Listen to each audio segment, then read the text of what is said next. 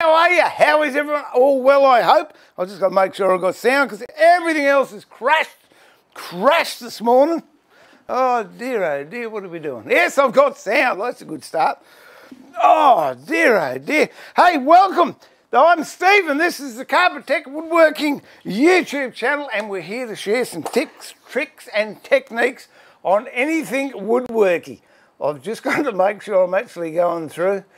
I know it's not your problem, but I tell you what, I just love it when things go wrong. I've got the air conditioner on. It's at 20 degrees, and I've got to tell you, I am hot. Let me see. I don't know, I guess we're live. It's all right, I'll talk to myself. Oh, is that me? I must be. Yep, thank goodness I made it. Well, again, welcome to the Carbatec Woodworking channel. I'm Steve, and today we're going to do, I don't know, techniques, finishing techniques, texturing with timber and what have you. But basically, this is your stream, so if you've got any woodworking queries, questions, problems, not anything other than woodwork, I'm not interested in them, but any woodworking problems, happy to help if I can. And we'll work through it. If you want to know about any specific tools, how to use things, how to get a finish, how to do this. What I have been asked and what I'm going to start with before I get into doing some texturing is how to fit hinges to boxes. That's something that came up, I think it was yesterday. So I was, how do you fit a box? Hinge box. Box hinge. So what I was doing when I got my cameras all lined up again, I was trying to tighten my trimmer up so we can do that. I even got the chat open. So people are most likely talking to me and thinking I'm very rude because I am not on chat. And I tell you what, it's funny, you know your own software, but when you're on another platform, it's different. We'll be there in a minute. Live, that's us, so we should be. All right, let's do that, and hopefully chat will come up, and if chat comes up, I'm going to be... It hasn't come up yet. Wait.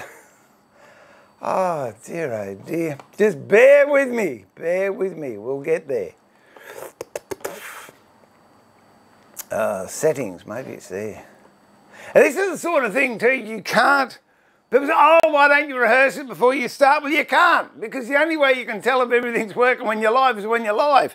So I'm sorry, and I'm not going to get up at 1 o'clock in the morning to see if I can work it out. Dear. Get out of that. Oh, look, I'll show you what I... No, I won't show you what I'm doing. It's too complicated.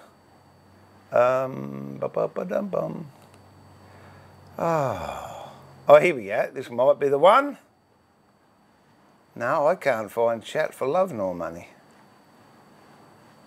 Live stream, yeah, there we are.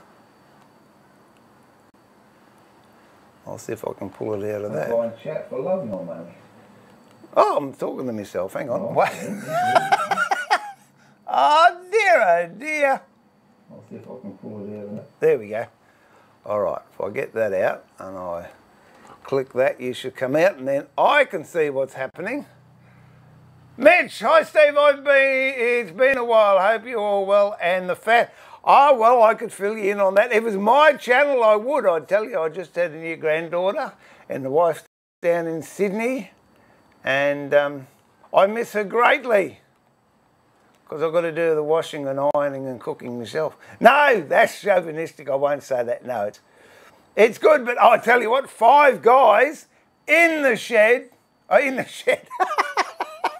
the house, we're doing all right. But hopefully Susie gets back next week. Good morning, Trevor. You charmer, you. So you're going to give your coal to an orphanage. Well, good on you, mate. And what is she who must be obeyed brought you to sup on this morning, my friend? You're spoiled rotten, you know that, don't you? Hang on, I'll be with you in a TikTok soon. Oh, look at that, I found the right spanner. Things are looking good. I wasn't sure if we'd be streaming, apart from well, not all my cameras, my main camera went down, but it was raining and I've got all this noise on the roof. Oh, nothing yet. Hang in there, mate. Be persistent. It will happen. All right. So, what I'm going to do, here we go. No, not persistent. Yeah, be persistent in your patience, mate, and it will happen. What's that old Rachel Hunter thing? It won't happen overnight, but it will happen. I'm just setting this up. I tell you what I am into at the moment. I'm into turning resin. I'm fascinated by it. It was something I never thought I'd do. And I find it quite cathartic. But I'll give you the drum. If you're going to do it, and you're using resin and timber, use a softish wood. I was doing it with really hard burl, and yeah, wasn't a nice experience, I can tell you. But we learn. Let's see. That should work. Now you love the word should. Good to hear. Isn't that nice? Thanks, Mitch. Yeah, I turned one. I turned one the other day, Trevor, and the chicken would have said, "Put it back." Oh, it was. I was going well. I wasn't using a really good colour, and it went milky. And then all of a sudden, as I said, hard timber. I got a catch, and it flew out of the lathe. And that was the end of that. Anyway, let me just see if I've got the right depth here. If I have, we'll slide into this. And I'll show you a couple of tricks with putting a box hinge on. Then I'll show you some texturing you can do. I was having a look, and there's nothing wrong with, you know, mechanical texturing. Duds are coming off. See what happens? Missus has left for a week and a half, and I've lost weight. My belt's too loose. Hang on. Let me just do this. Idiot. Turn it on first. There we go. Oh, what happened there? Leather. Everything went. Oh, we're back. That's my clock. I turned the one off.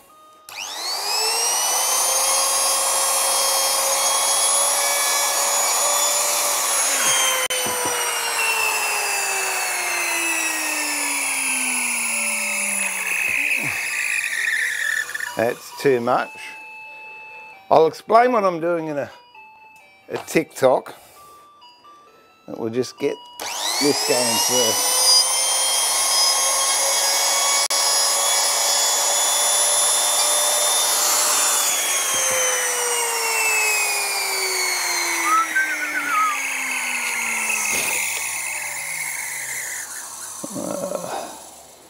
That's PDC. Pretty darn close. Yeah, that'll do, I think. Okay. All right. Yeah, what I'm doing at the moment, Trevor, I've got another bowl that exploded on the lathe. It was beef wood, and my TV's gone off too. Dear, oh dear. Oh. It was beef wood with a big gum vein in it, and I like the gum vein, but when I was turning at the bowl gouge, hit a bit of the gum vein, and it decided, I'm just looking at my, I'll show you what I'm looking at. The one I'm looking at. I'll see now I've got that. That's what I was looking at up there, that screen. There we go. So I had to put mute on or I'll get feedback. Yeah, it's a piece of beef wood and it just fell from together. So I got some epoxy from Carbatec. What was it? It was the hard, it's up in the other shed, hard finish or something. Brilliant stuff. And put it together and put some of that, what's the colouring? Eye candy. I should remember that, shouldn't I? Eye candy colour and swirls it all around. Oh, gee, it come up good. So I'm halfway through turning that at the moment, turning the inside out. So when that's finished, I shall show you. Now, what do I want? I'm going to cut this. Oh, what have I been using on that? I was cutting some glue the other day, and I obviously didn't clean the saw out. But these are great. That's what I like. You can just see how quickly you can change the blades. Okay, pop that in the bin.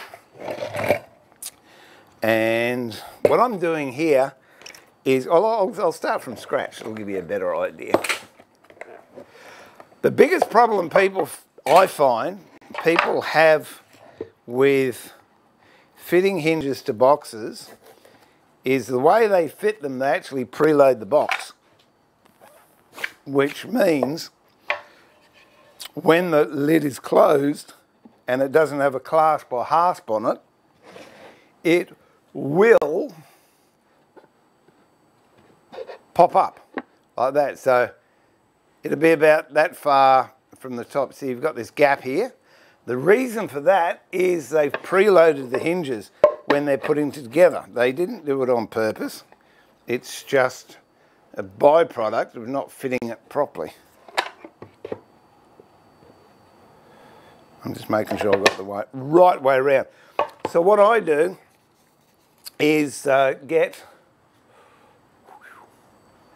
a piece of, two pieces of plywood and masking tape, and then wrap the masking tape once or maybe twice around the veneer, not plywood, sorry, around the veneer, and then I tape that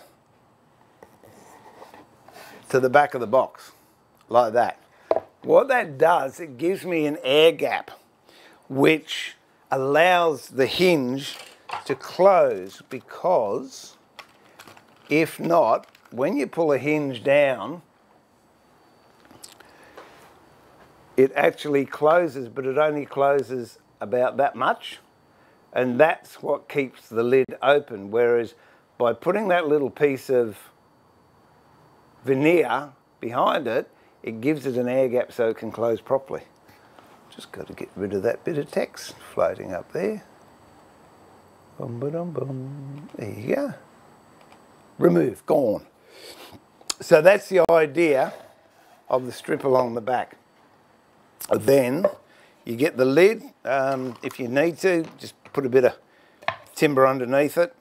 It's not quite the right size, but it will do to balance it and hold it together. See if we go all cam, see what happens. Oh, that's terrible. I told you I was having technical issues today. Oh dear.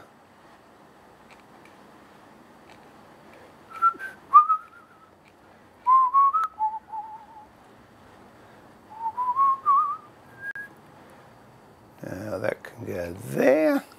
Where's my keyboard?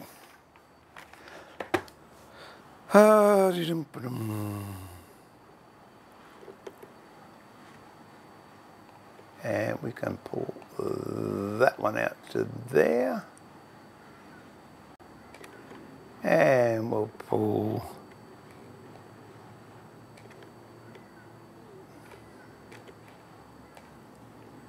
okay, we've got to make this bigger. Bear with me. These things happen. That's why it's called live TV. There you go. Okay, we're all good there. I'll just make sure I'm all good and everything else. That's looking good. That's looking good. That's looking good. That's looking good. That's looking good. That's looking okay. Oh. Who would have thought to be a woodworker you'd have to be a techie as well? All right, so let's go to all cams. So you can see just about what I'm doing. So I've got a block under there, and that's just to support that. Got a little G clamp. If you've got scissor clamps or spring-loaded clamps, yeah, use those. Just to hold it into place. You will need more substantial clamping when you're actually coming to do the hinges. We'll see how square it is. And there's no real point in using a square like this and squaring it up. The reason being, your box might not be square to start with. So what I do is use the flat edge and just hold it against the side, and if there is a bit of a difference, just equalise it up. Because when it comes to fitting the hinges, there are little things you can do that can move the box around a bit, but we got to get within the ballpark when we start. Jay, how are you, mate? Lovely to have you on board. Thanks for coming along.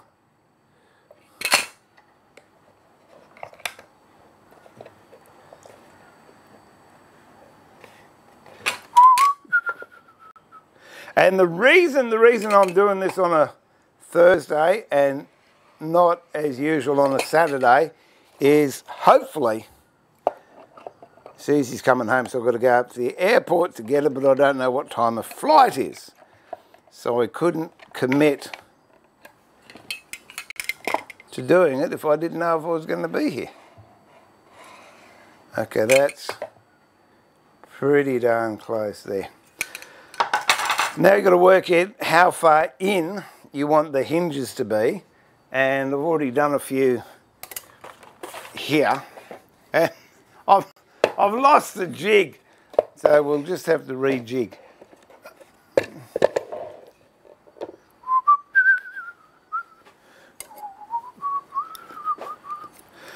Now you can use one of these all the time, but it's my experience if you do, you'll end up changing the setting on it, and it won't be the same as all the other ones. So all I'm going to do now is mark, if I can find a pretzel. There we go.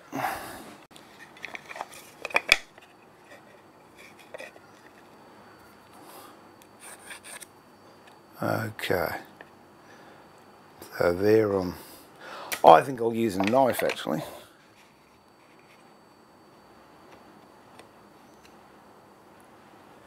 It's going to be more accurate than that.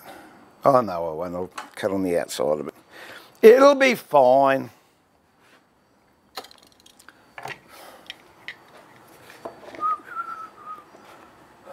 Oh, well, I'm good, thanks, Jay. It's a bit warm though. There we go. Now I'm just going to cut that. I'll run a chisel. Oh. Where's the sharp one? I'll just run a chisel up that cut line on the waist side.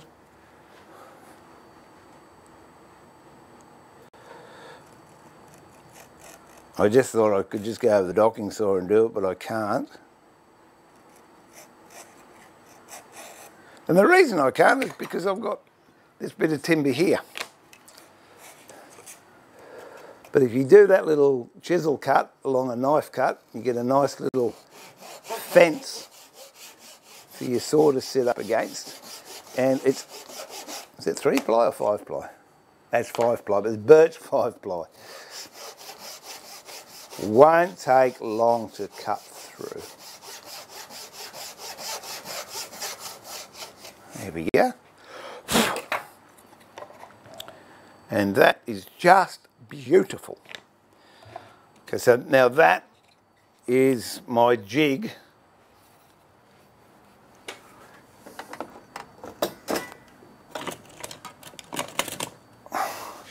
Tell you what, if I could find stuff, I would be so happy. Oh, let's get a pencil. You remember those, Trevor? Do you remember the day? The old pencil cases.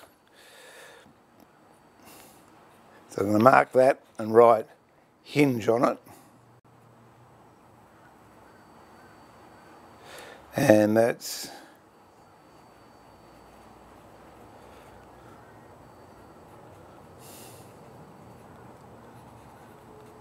And I'll even put today's date. Well, I don't know if it is today. I just wrote the 4th of September, 84. Oh, dear, oh dear. It's the 3rd of September. It doesn't matter. Don't care. All right. And I've got a mark there so I know where to put it up against there. And that'll give me the same gap all the way around. So we put it on the edge. Can we do it any better? Can we do it any better? Let's have a look. Oh dear.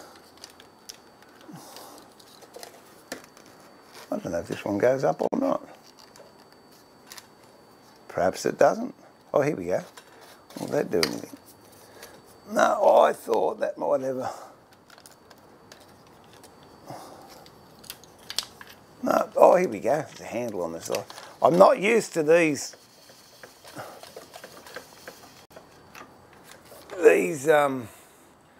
tripods because they're not my usual one. There you go.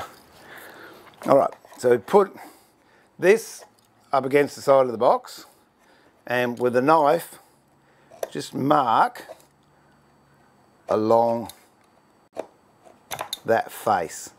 Now, if I was doing a slightly thicker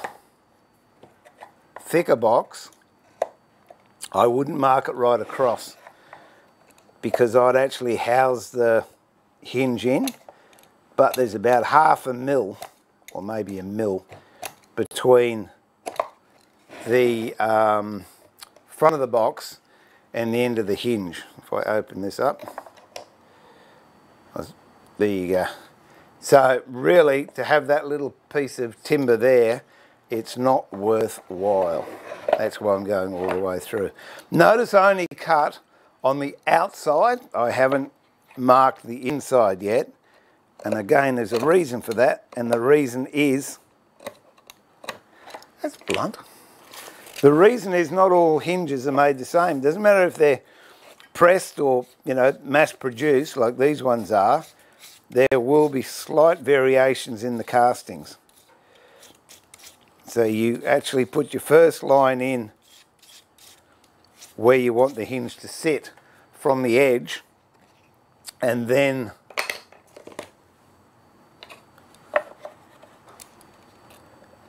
your second line actually is the width of the hinge you use. So let's grab a couple of hinges. These are the hinges I'm using, I suppose. Oh, I guess so. So you place the hinge on that line, and then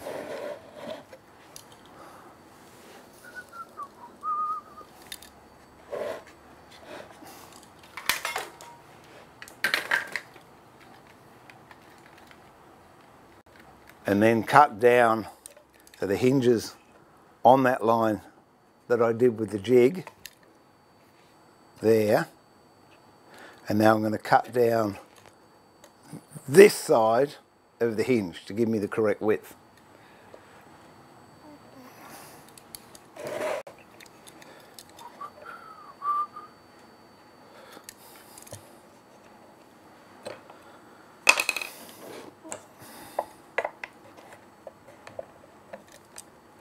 It's not a bad idea either. You can use the jig as a fence to hold your hinge up against, and then just mark it. And what I always do is I mark right or left. Where's my... Da-dum-bum-bum. It's interesting, that's gone from together. Let me grab another one. Oh. This'll do. I always mark mine on the top so I know that's it. As I'm looking at the box, this is the right hand side, so I will mark that with an R. So when I put them in the box, I can easily pick it up.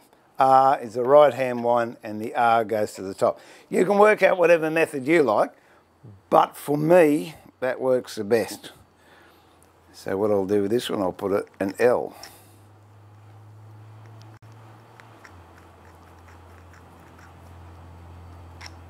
So I've got an L there.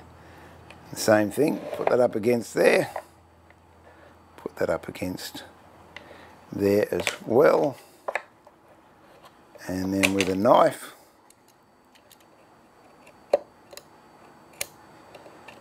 just mark there. So I don't know how well you can see it, but I've now got a mark here for the width of that hinge and a mark there for the width of that hinge. Here's where it's reasonably important to have a little bit of weight behind it, or support behind it. So what I'm going to do is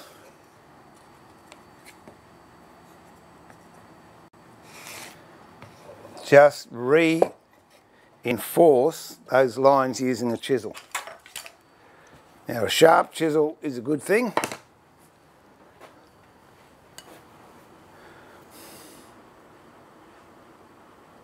And you're not hitting down too hard, but you're just redefining that cut that you put in. That's it.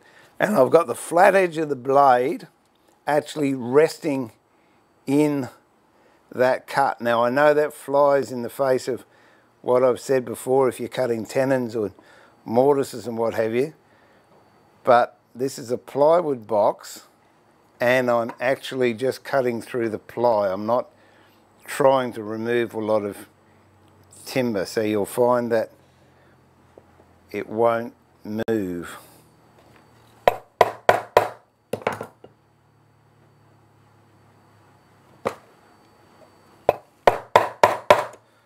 And the same on the other side.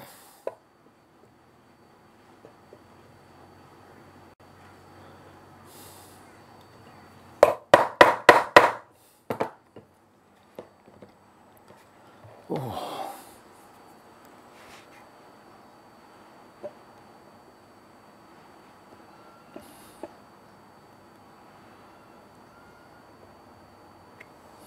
There we go.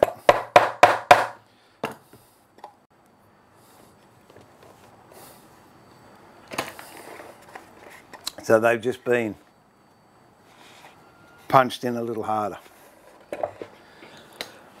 Now, what I was doing before was setting the router up. So the router bit is actually poking out half of the width of that barrel. If it's a little bit over, it doesn't really matter, but you don't want it any less, or else you're going to have a hinge sitting proud. So if you have a look at, that's the test cut I did, and it's just about halfway up that barrel. That's the first test I did. It was way too deep.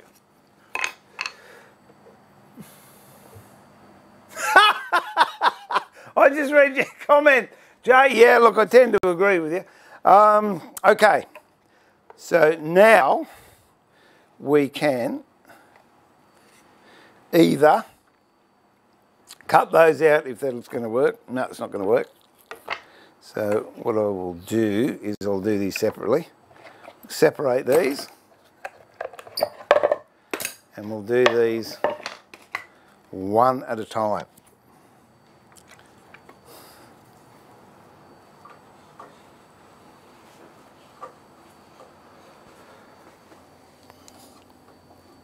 I've got something caught here and I can't figure out how it got caught there. Anyway, all right. So let's go. At the moment I can take this off and we'll put it on again shortly. I might start on the inside just to see how we're going.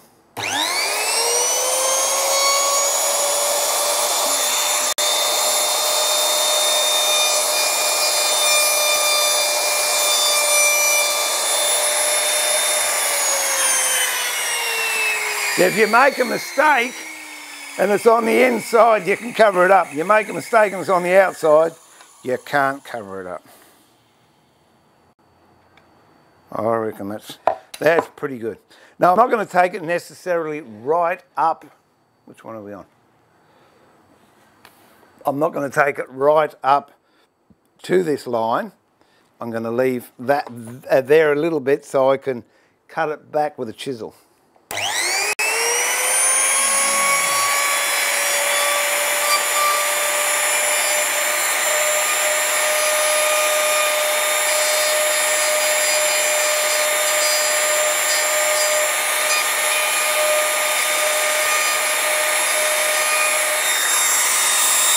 Other one.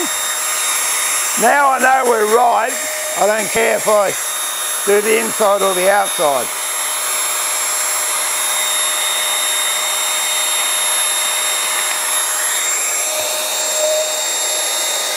But make sure you're between the lines.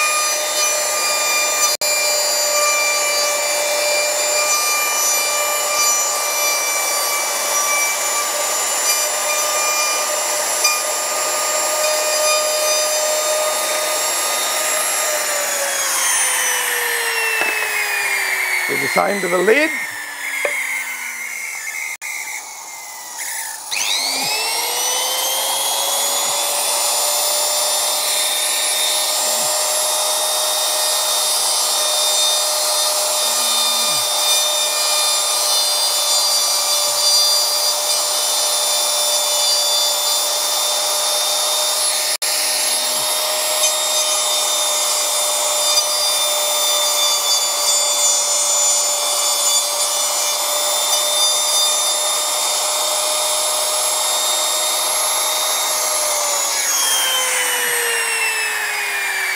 Now, if you don't have a trimmer or a small router, it doesn't matter.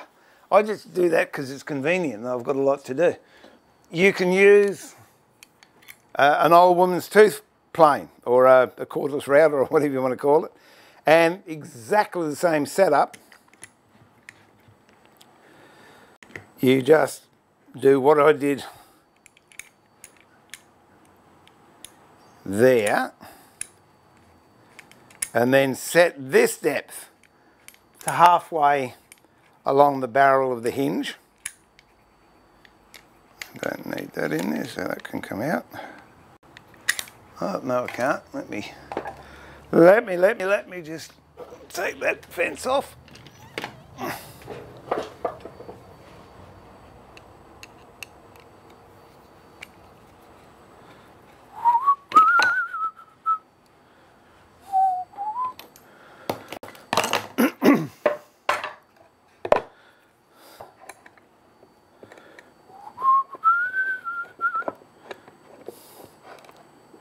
And with this, if I was doing this, I wouldn't take it at one pass. I'd take 2 or 3 passes and just gently, you can't see it because I'm right-handed, but anyway, left-handed. But yeah, just gently take it down to the depth that you need. And again, don't go into this area that you've actually marked, because that's your limits, if you like. What we can do with that now is come back with a chisel and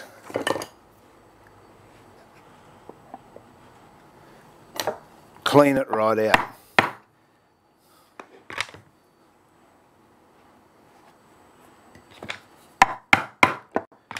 Then come back in. Never have your hand in front of the chisel, because if it slips, you're going to be in all sorts of bother. And you put blood all over your job and it doesn't look good.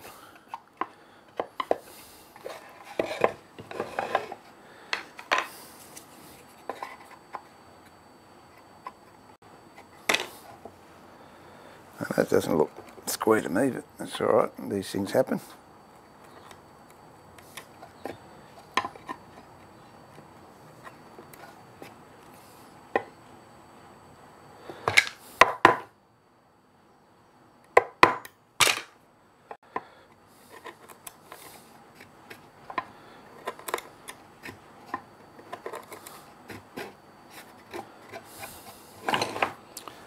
Same at this end.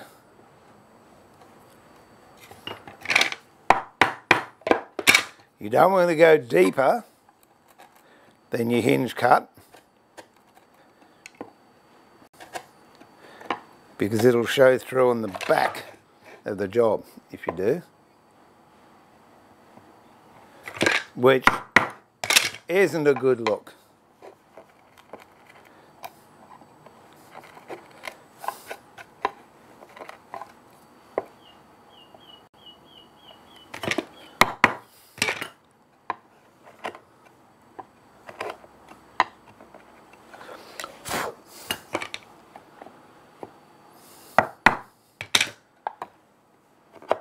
There we go.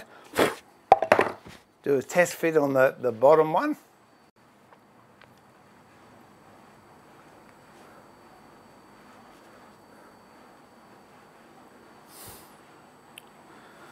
So I've got the R going to the top.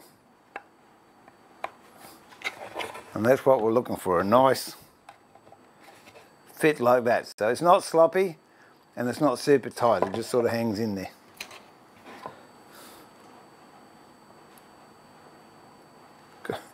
Got to find that other one now that I put the L on it. There we go. Okay. That one's a little bit looser. Well, I said it didn't look too square, but anyway, that's what we're looking at the moment. Do the same to the top. If you've got a finished top like I've got here, it's an idea to put bit of cloth underneath so you're not going to mark the top of your job.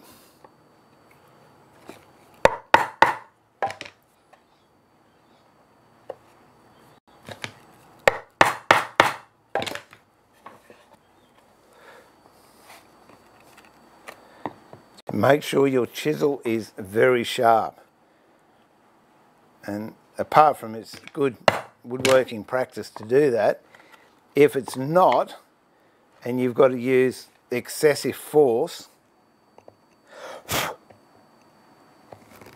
when you're clearing out this piece here, you can push so hard, you can damage the plywood or timber underneath and lift it up. So if you've got nice, sharp chisels, you'll get a nice, crisp edge.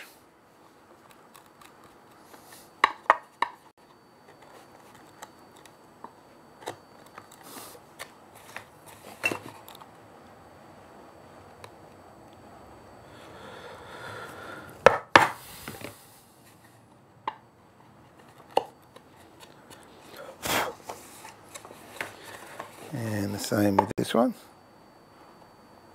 I mean, to fit hinges properly, it's not as easy as just getting a hairline hinge and whacking 4 Phillips head screws into it. There's a bit of an art with hinges that unfortunately is being lost because we've got all these new hinges around. I think it's the same as with screws.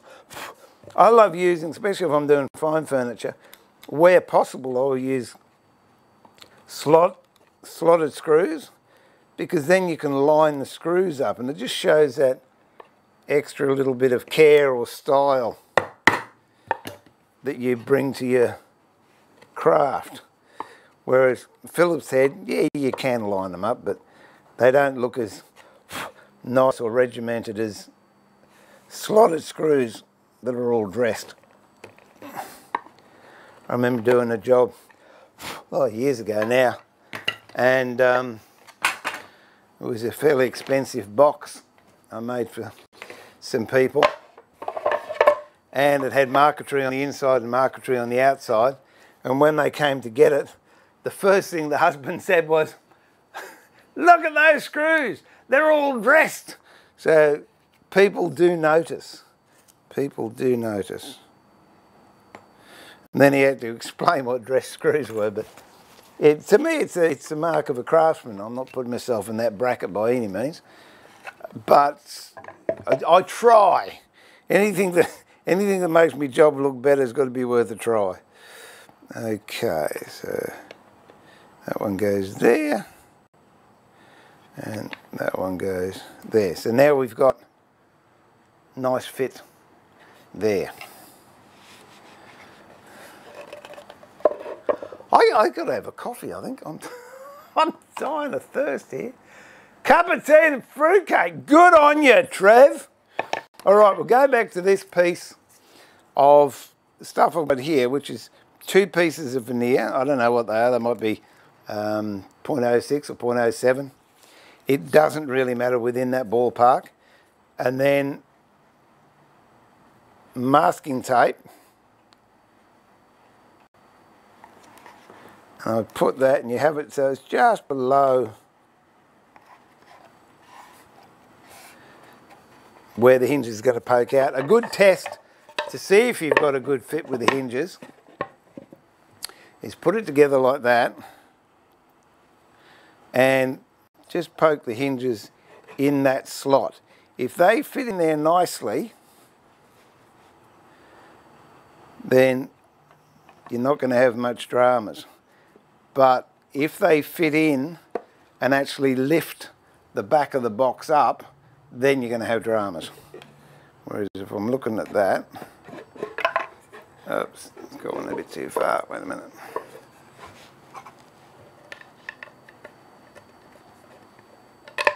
Ah.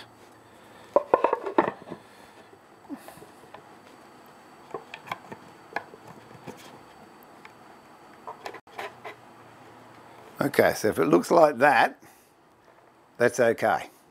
But if when you put it in, you don't put the hinges all the way home like I did, but if you've got a gap like that, then you're going to have problems. So, let's be about it again.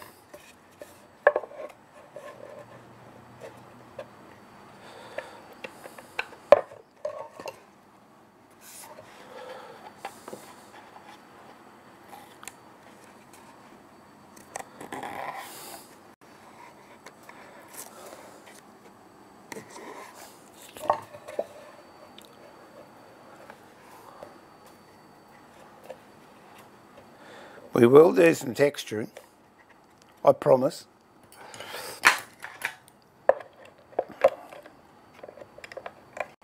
And the reason I have 2 clamps is if I've got one, the box can slip, whereas if I've got 2, it's a good chance it won't slip.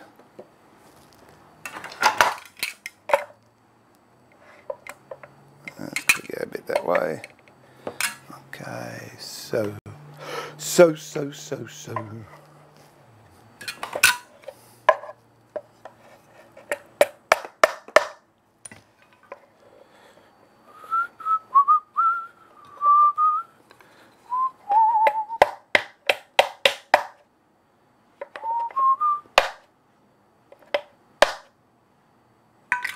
It's going to be pretty darn close, I think.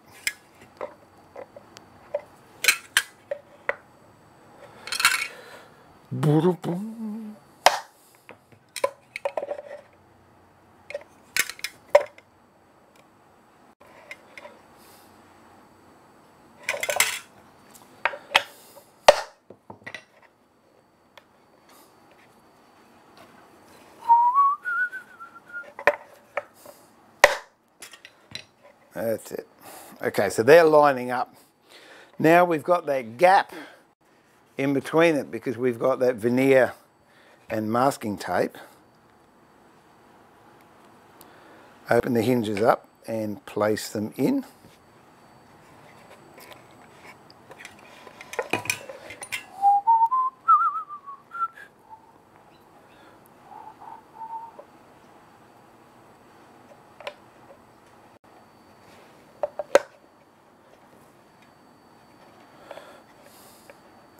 And what you want is that barrel to be in the middle of that crack. So if you have it too far forward on the bottom, it's going to mean that the lid comes out at the front, and if you have it too far back, it means it's going to poke out at the back. Now I've got one of these, and where's my gun? That'd be right, I haven't got a gun here. Okay, what you can use, I might just have to do these with a drill, but this is a retractable drill bit. So when I push on the drill itself, the drill comes out. This is a spring-loaded sheath over there, and it's also chamfered on the end, which means when I'm drilling a hole, it will centre in the countersink, and when I push, it will give me a drill hole right in the middle. But if you haven't got one of those, you're just going to have to guess it, which is what I'm going to have to do here, because I haven't, or I can't find mine.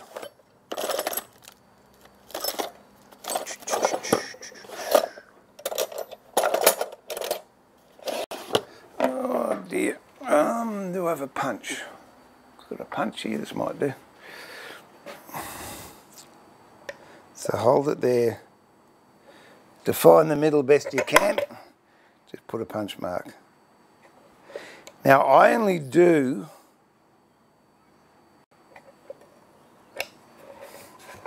two screw holes. I don't do all of them at once, because if I need to adjust, it means I've still got two good bits of wood there I can adjust into. And I will show you, if you make a mistake and you drill in the wrong place, there's an easy fix for that too. All right, use a very, very small drill, because I'm using, I think they're number 2 screws. These little brass screws here, not very big at all. It's always good, especially when you're using brass screws in particular.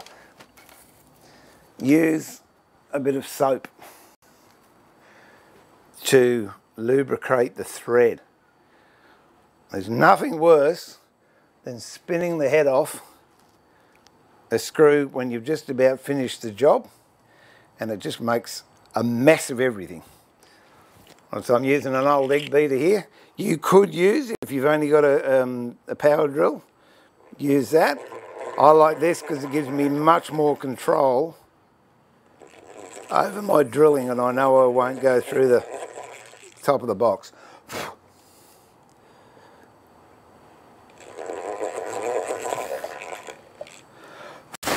Go down a little bit deeper than your screw is long, and that way you're not going to bottom out. Again, with brass screws, the reason for that is they are very, very fragile and they will break. Whereas if you go a bit deeper than the length of the screw, you've got the benefit of the thickness of the hinge, or part of the hinge. That will give you a bit of relief as well. Okay, so rub a bit of soap on the thread of the hinge, on the thread of the screw.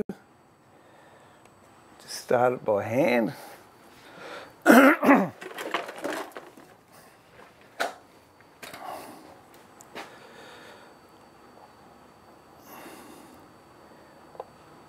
I would suggest, even if you're using Phillips head screws, do them by hand. Don't do them with a screwdriver bit in a battery gun, because you can strip the heads off them so easily. When you're getting down near to the end, I turn and then back it off a quarter of a turn, give it a little bit more, back it off a little bit more, That way you're clearing the lands of the screw, and that will also prevent it from blocking.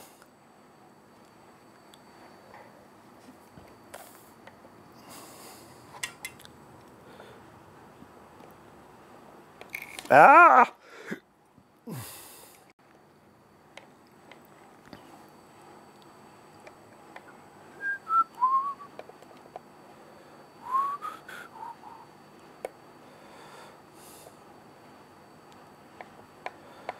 Boom, boom, boom, boom. There we go. Okay, I'm just about level with the hinge now, so I'm going to back it off a quarter turn or half a turn, and then go back in, nearly home, back it out, put it back in, nearly home, back it out. And I'm not worried about dressing it at this stage. So that's one screw in, and it's looking reasonable. So this one, get the R at the top. Make sure she's home. I'm coming to your place, Trevor. I could do some fruitcake right about now.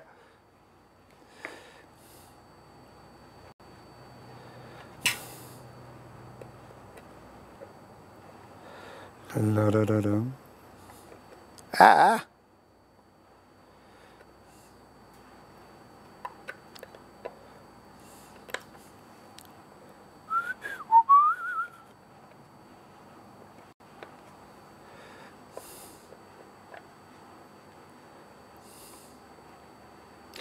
Oh, you can tell when I'm concentrating, can't you? Because I'm quiet. Doesn't happen often. There we go. And pop the other one in. And as I said, I'm not worried about dressing them, or initially I don't care about screwing them all the way in.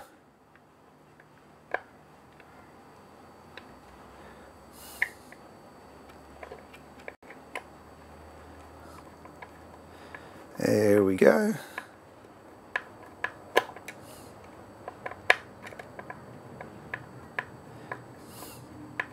Okay.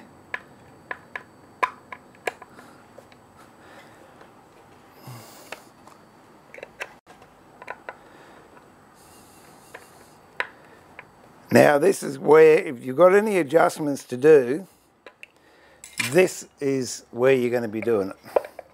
I didn't put that second clamp on then, did I? All things being equal, when I shut that lid, it should go bang. If it doesn't, I've got too much preload in it. You ready? That's what you want to hear. All right, now, let's have a close-up look at it. That's fitting tight, and if you run your hands around it, it's pretty darn nice all the way around. There's no preload on it. So with that, I will then go ahead and put the rest of the screws in. If it wasn't lined up or whatever, I can do this. See, I've got a bit of slop there. I can do this to get it lined up so it's nice and smooth. Then carefully open it. Then put the new screws in. If it's out and you can't jiggle it, loosen the screws off a little bit. And then you can just manipulate the lid until you can feel it square all the way around. Now if you screw something, so that's how to, oh then obviously you go ahead, drill the other holes and put your other screws in. I'm not going to do that because I've got a lot more work to do on this box. So I know now the screws are fitted, so I can take this off and I'll go on to the next box. Not now, later on. But I'll show you if I had a bit of an incident the other day with one and I just could not get the box top square, and I'd drill the holes and put the screws in, but there's no way in the world it would line up. So in that case I start from scratch, and what I did was, you can see there, I I put a toothpick in the hole. So just an ordinary toothpick from the dollar store. I've got one to fix up here, so I'll do it here.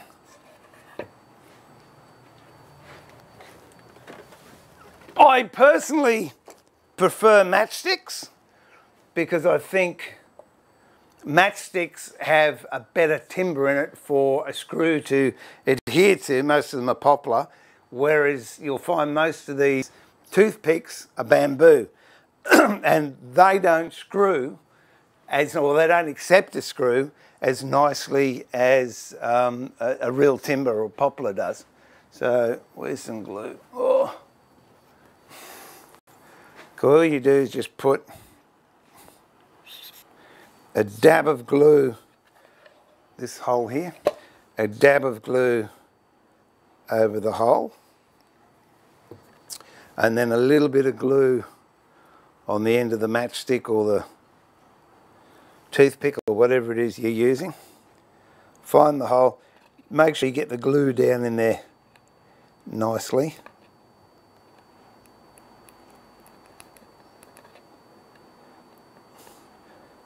Then push it home, trim it off a couple of mil above what you want. Now with a hammer, just really bash it down. Now leave that, and then the next day you come back, they're dry like this, and then all you got to do is just cut it off.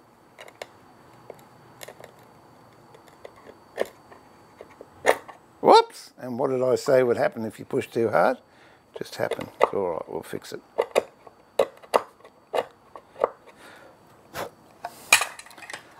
So, apart from this bit I just damaged then, but you can see now we don't have a screw hole there.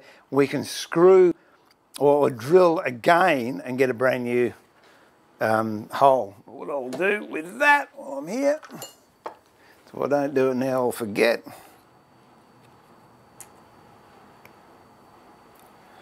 Okay, just a bit of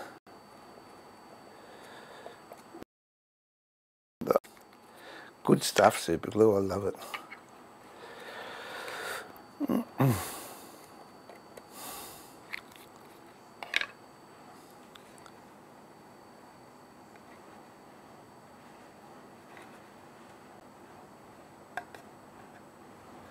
Put that into place.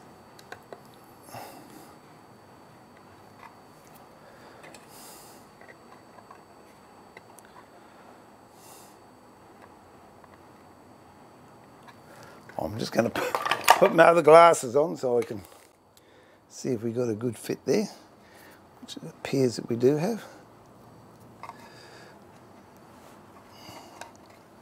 Okay, now a bit of tape to hold that down, and we can finish that off, or I'll finish that off at a later stage. I'll do this one, but this time I'm going actually into the void, so I don't have that same problem.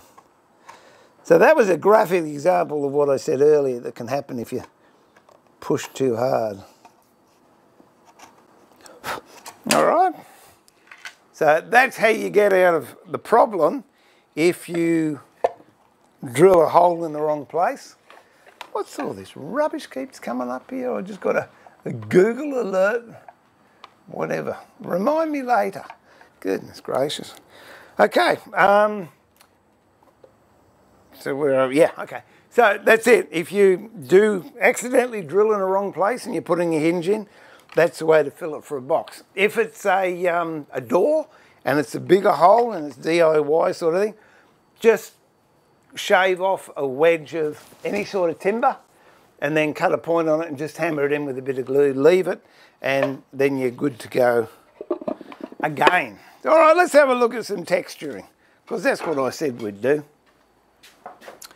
And finishes. Oh, look, there's so many great products on the markets nowadays. I've got some Libron stuff. This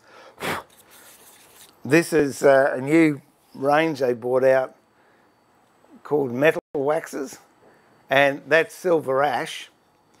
and then I burnt it. We'll do some burning in a minute. I burnt it, then put the wax on it, and then turned the inside of the bowl. So it gives a sort of a pewter looky thing. There's another one over here. I think this is a bronze.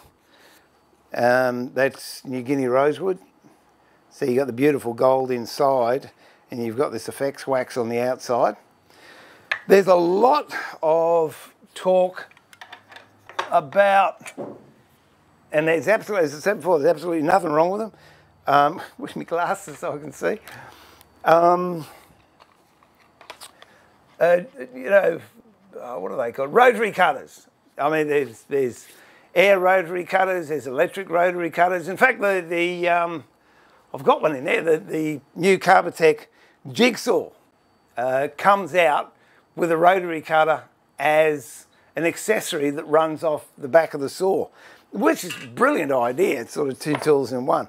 And you can do a lot of designs with those, but initially I just want to talk about doing manual texturing and what you can do just with things you might have lying around. And we'll make a couple of punches and cheap paint, waxes and stuff like that. So let me find my desk on my workbench and we will be away. Oh, don't you hate it when super glue dries on your finger? It's horrible. Nasty stuff. That's good. It's good. Woodworker's friend, I reckon. Oh dear.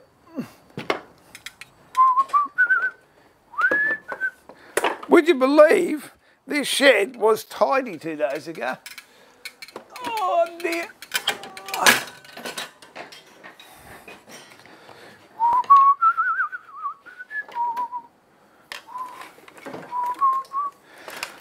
Now when you're doing texturing too, it's important to take into account what sort of timber you're using, because some texturing works really, really well on softwoods, whoops, like pine, cedar, what else have we got? Camphor laurel, jacaranda. It works nicely, but you try those same techniques on red river gum, ebony, lignum vitae, yellow box, a cooler bar, and there's a good chance they won't work. So you need a different approach depending on what timber. Now, when I'm talking about hardwood, it's not the botanical classification. A lot of people that, oh, is it hardwood? Yeah, it's hard. Well, that's not hardwood. What I'm talking about here is if it's hard or it's soft. For example, balsa wood is classified as a hardwood. Cypress pine, I believe, is a softwood, but it's a downside harder than balsa wood. So that's the botanical references to soft and hard. So when I'm talking, when you're texturing, I'm talking about the actual wood itself. The density, there you go. There's a word for the week. The density of the timber, not the whatever, what is it? The biology? Yeah, or the biology of the thing, or the classification, whether it's a hardwood or not. Oh dear. This is an old piece of stuff I've had kicking around for ages. So I was going to copy it and actually put it in. Let me give it a bit of a blow.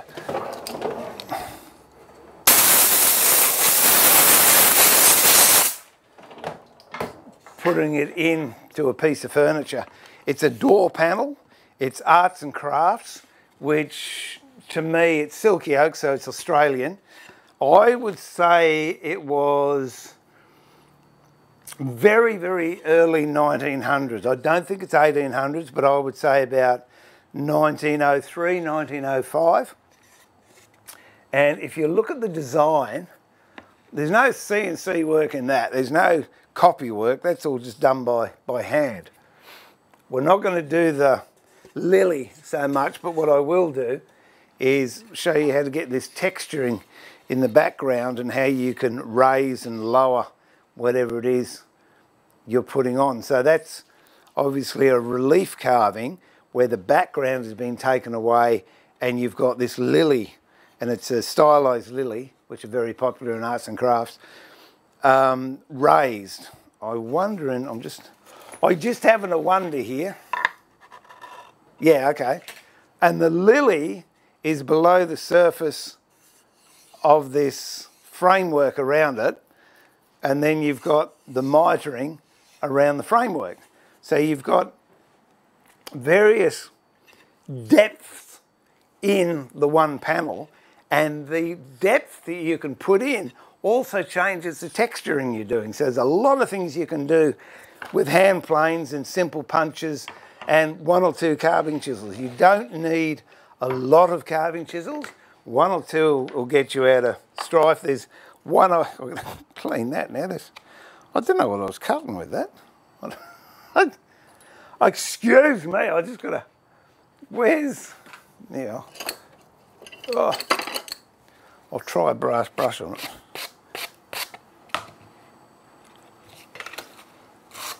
I don't know what the heck I don't know what I was thinking. I was in a rush. I must have been in a rush.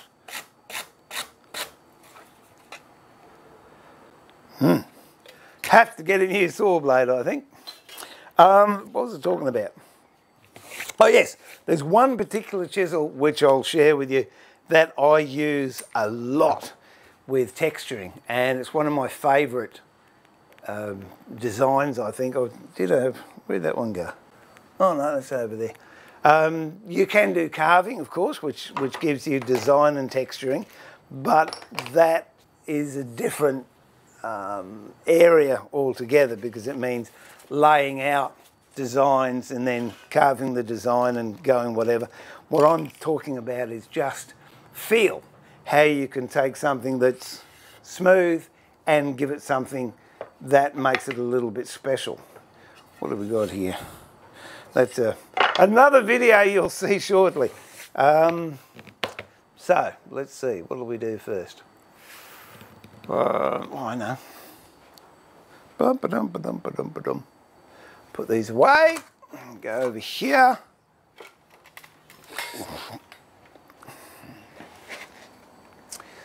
Put those there so I can kick them over later on. Oh.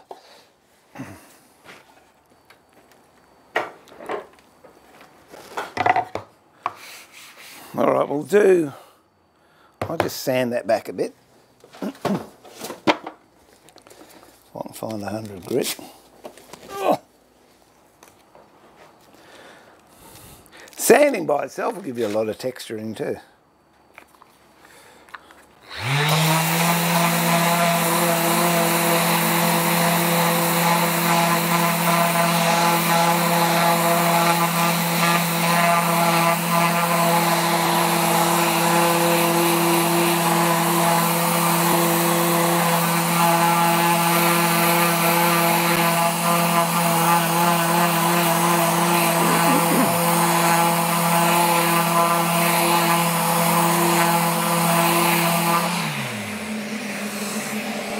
And if you're wondering why that doesn't make dust, I've got, I'll see if I can find it. I don't know what it's called, but it really is such a good thing down there. It's a little Festool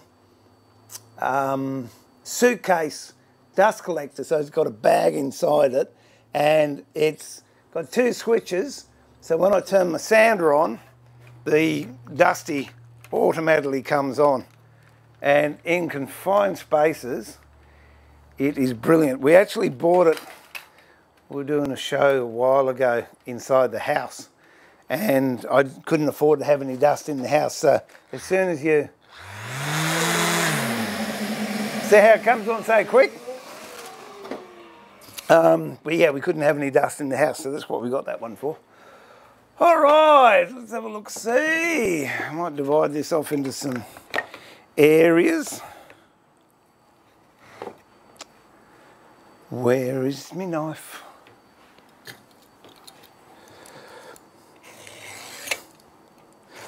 Even with a knife you can do great things.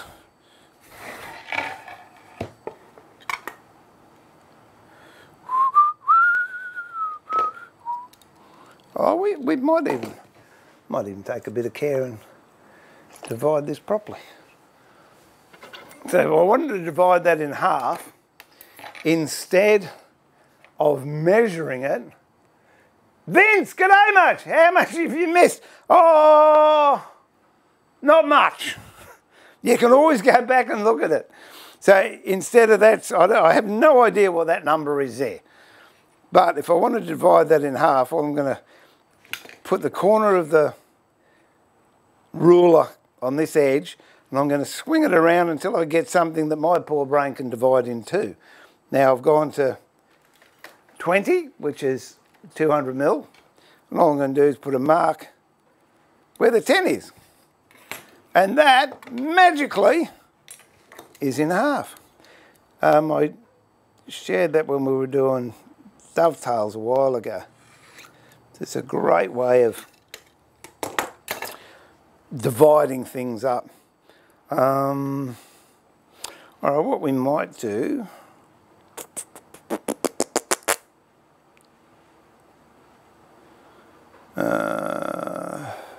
yeah, we might do that in a little bit. Okay. So, what can we do with texturing? One of the best things you can do is, honestly, make your own punches up. So, I've got a set here that I made years ago, and I'll make another one for you today. But these are so easy to make, and you can make them to whatever specification you want. Oh dear.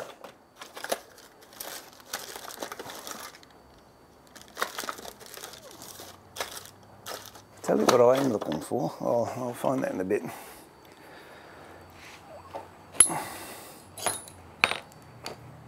And isn't that typical? The ones I wanted to show you I can't find. So we'll make one. That's it. We've got the technology. Hook in. All right. What this is just, I believe, 8mm or 5/16 for us old guys. Okay, that's 8mm 5/16. This is just steel stock that you can buy from a steel yard. But the other thing, and what I have used, and generally do use, but I didn't have any, that's why I cut the stock up, is just go to the big box warehouse or a nut and bolt place and go buy a couple of 5-inch cuphead bolts. Then what you do is you cut the head off and you cut the screw thread off, and then you've got a nice mild steel rod that's nice and flat, or nice and round. So not having that, what we'll do, we will go from scratch and we'll make a punch. We might make two, I don't know, see how we go. So if you've got a grinder, that's brilliant. We might even, it wrecks your grinding wheel. So I've got, let me just get a grinder up here. Oh, don't worry about me back, it's all right. Oh, I'm showing off now, I know, but this is the only grinder I had kicking around. This actually is a slow speed grinder, which is lovely. I love using it because after using the normal speed ones, which are 2850, this one runs at 1440. And you'll hear the difference if you're used to grinders. When I turn it on, you'll definitely hear the difference.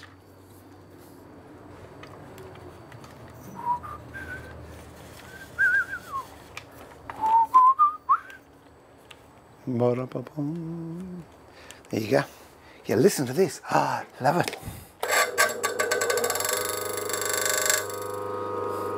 Isn't that nice and quiet? Okay, so get a bit of, I don't even know how long this is, I just quickly cut it this morning. That's about 100 mil long of 5/8 or 100 mil of 4 inches of 5/8 or 100 mil of 8 mil or get a 500, a 5-inch 5/16 cup head bolt, cut both ends off. Okay, so I'm just going to round the edges over.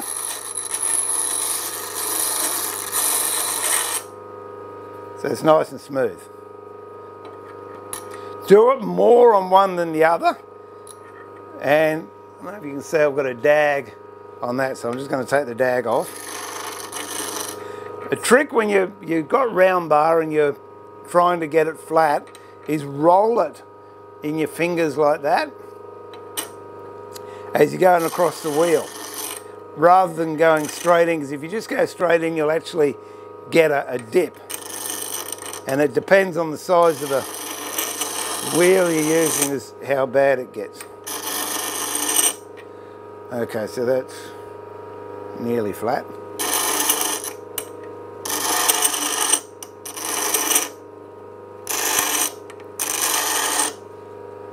Okay, so that's flat. Now I'm just going to take this sharp edge off. Not exaggerated, that end I've taken a fair bit off, but this is the end I'm going to hammer and it'll get peened over. But while I'm putting the design in, isn't that so quiet? I loves it. I really do. This end we're going to put a design in, so I don't want to encroach on the design I'm putting in. So I'll wait until that stops.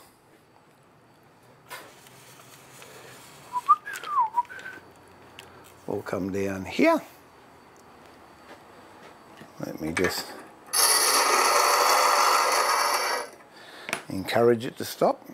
I'm not picking it up when it's spinning, I tell you. Okay.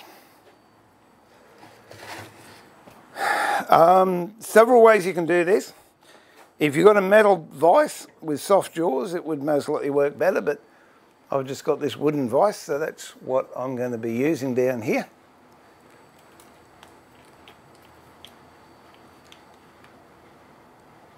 There you go.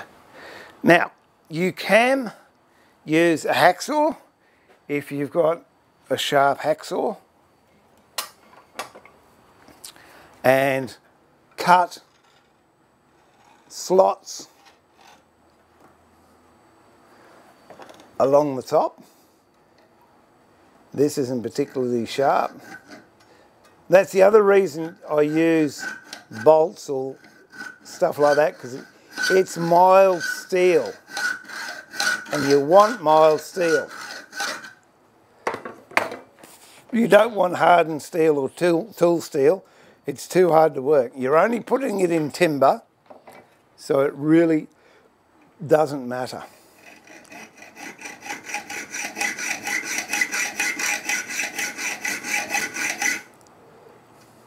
I'm just going to change my speckies so I can see much more better.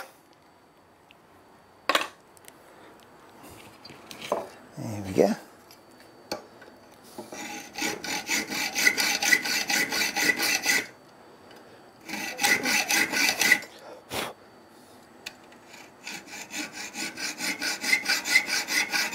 Up to you how many slots you want to cut in. But you don't have to go down too deep. And it's not rocket science, right? So it doesn't matter if it's not dead straight or the intervals aren't totally even. So that's what I've done so far. I can't see without my other glasses. I can't see what you're seeing. There you go. All right. Now the other thing, if you've got, it's much better, is a saw file. I mean, don't use your real good ones. These are really expensive ones, but just a normal hardware one will do. If you don't have one of those, you can get away with a half round, but they're not as successful as a triangular triangular one. Now with those saw cuts, what you do is you put the face of the blade in there, and a good little habit you can get into is you can buy this chalk, big boxes of kindergarten chalk, I think for $2. Just have some of that in your workshop whenever you're using a file. If you rub the chalk down the file, it actually goes into the lands. So when you're filing, filings will go in to the lands, which is the area between the teeth. And if you haven't got the chalk in there, there is a file card which looks like this. Whoops.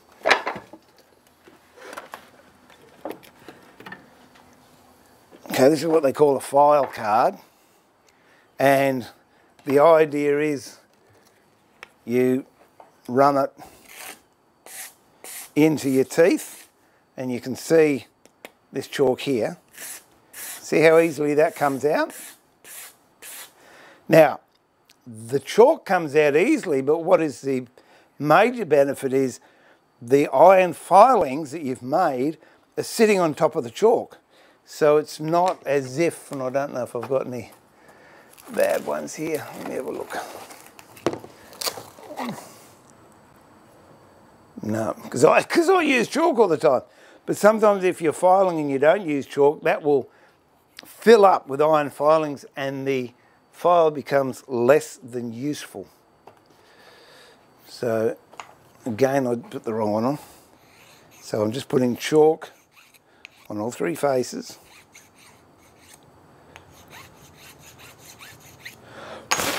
Where you made those saw cuts, doesn't matter where you start, just put the pointed end of the file, these are 60 degrees, and just backwards and forwards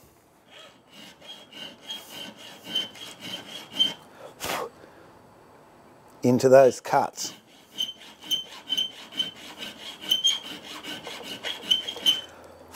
The smaller the tapered file, the more refined your pattern's going to be. So keep that in mind. This one could be fairly bold, I think. You don't have to go in too deep.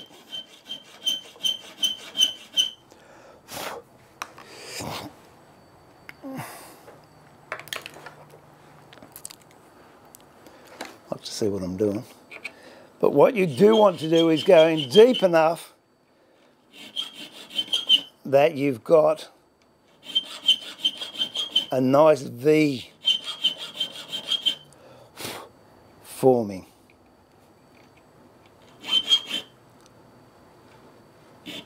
And you don't have any flatness on the top between the saw cuts.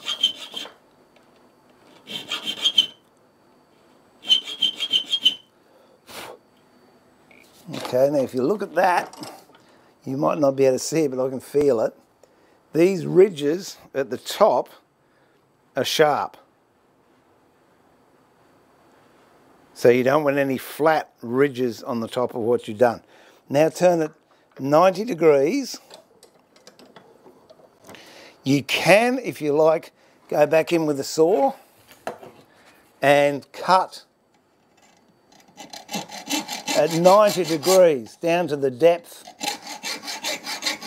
that you had before.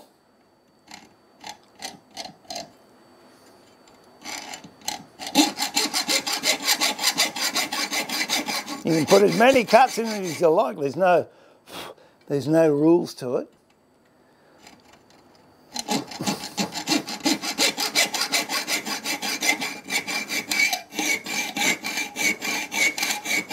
Tell you what, this old blade's just about ready for the knackers, yeah?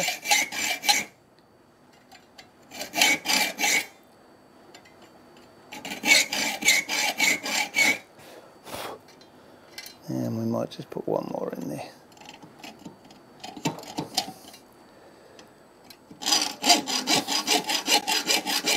It gets quite warm too when you're sawing and filing it.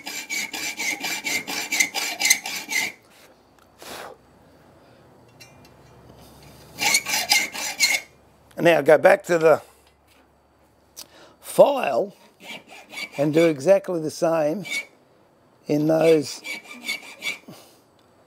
saw cuts that you've just made that way. And then go back to your original cuts.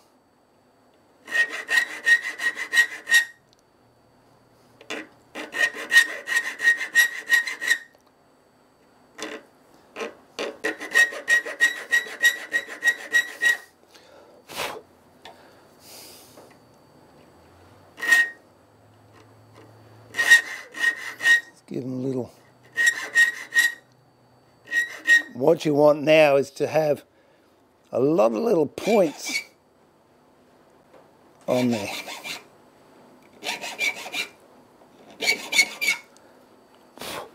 And we'll see how that's going to look. You can, again, this is when I would now, I'm not bending down to pick it up again, but this is where I would go back to the grinder and just take these sharp edges. Just, which one are we on? There you go. Just take all these sharp edges off because they will cut you. But I'm just going to use a file.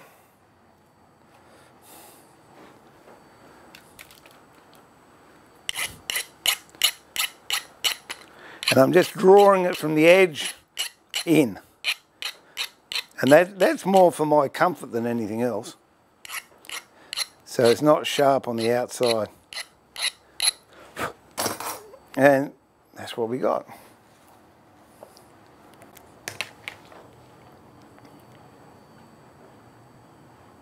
So let's see how it works.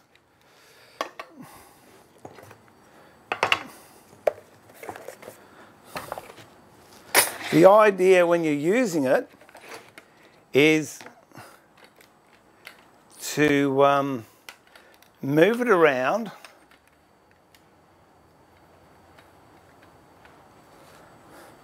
and spin it, sort of like that in your fingers, and move it around as you go. I might just, if I can find a compass, we might just draw a circle. There we go.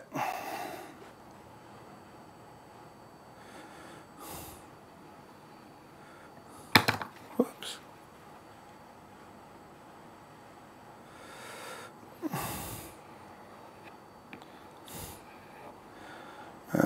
Do another one out here.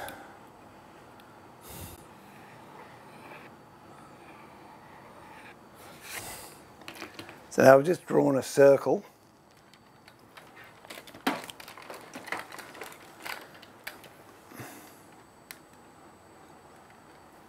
And we've got to work out where we want to do it. So I'm sort of thinking I might do it on the outside of the circle.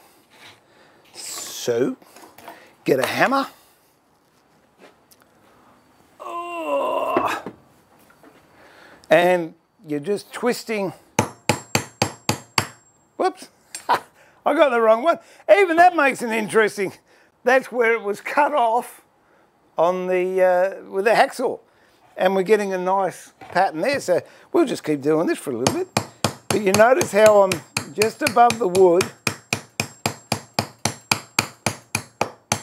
and I'm twisting that punch and moving it around randomly.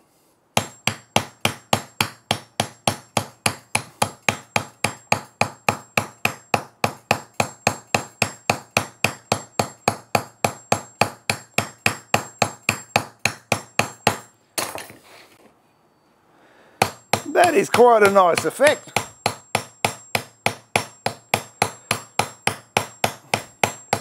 Don't you love things when things go wrong the right way?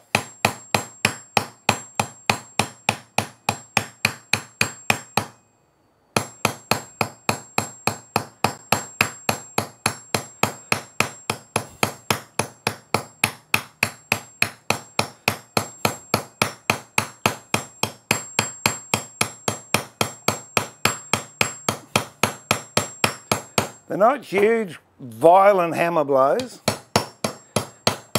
Just tap it, I suppose that's what I could use. I could use a smaller hammer if I wanted to.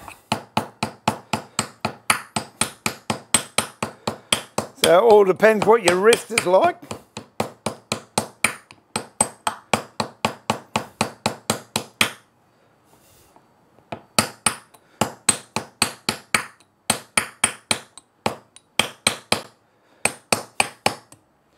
All right. Now, that was a complete boo-boo, but that is quite pleasant. I think that's quite nice. I've got to find the one I made now. Okay, here's the one I made. Here's one I made earlier. And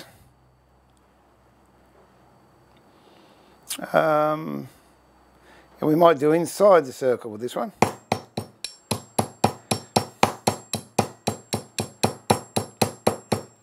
If you notice, I've actually got it above the work, and my thumb and finger are acting like a spring. When you start out with a new one, this is digging in quite sort of, right? It's digging in because basically we've made a lot of nails out of it. But if you hold it just above the work and hammer it,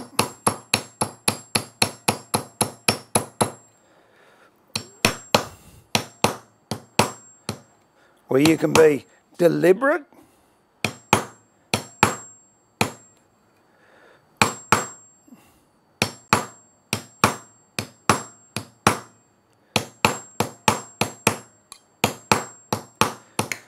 and you can sort of get a bit of a woven pattern out of it.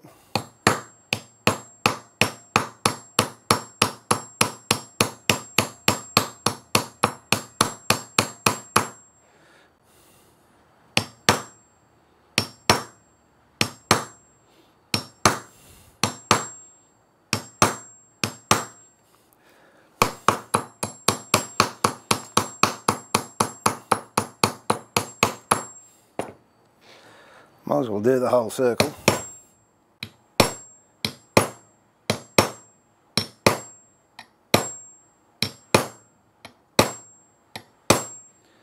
Oh, my thumb's getting... Oh, thanks, Vince. Trevor, you're going to get 2 sacks of coal.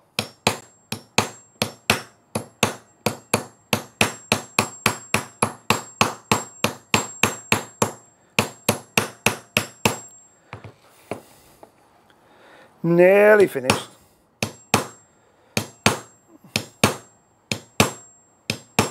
I've got a toothbrush. Oh, I have too. Good.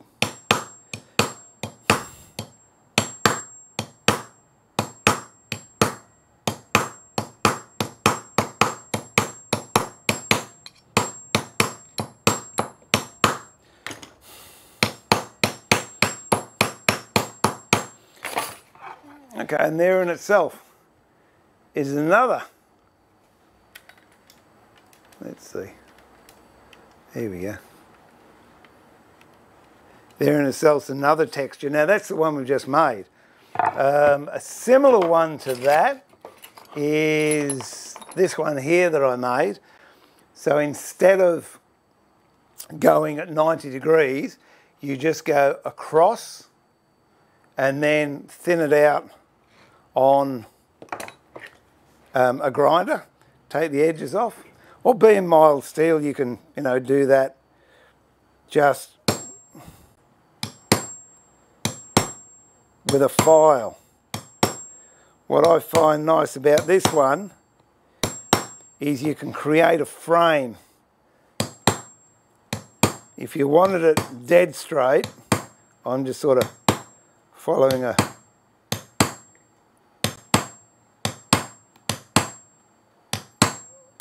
knife line, but you can get straight lines with that. What else? Even the screw, I'll find a bolt over here. Even the end of a screw thread, end of a bolt, you can use quite effectively. I had them this morning, where'd they go?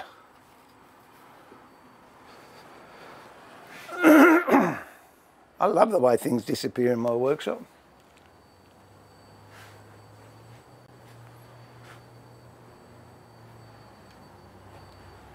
There was a box of bolts there. Wait on, I'll just go out and grab a... If I can't find them, I'll grab a bolt from outside. Hang on, I'll just go and grab a bolt.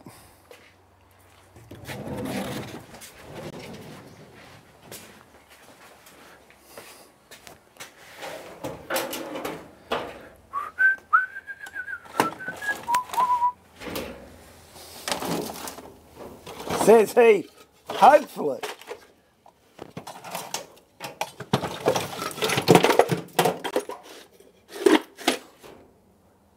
You're kidding me.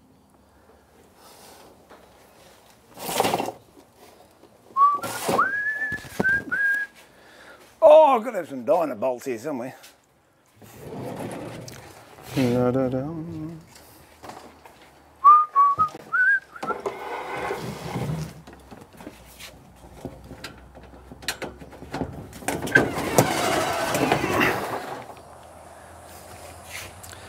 Bum, ba-dum, bum, bum. Here we go. This'll do. I prefer a cage bolt, but a dyno bolt to do. Right, this is just a normal concrete dyno bolt, but anything with a screw thread. What I normally do is I heat it up and bend it at 90 degrees, so then I can hold it like this and hit the screw thread, but in this case we can't, so we won't.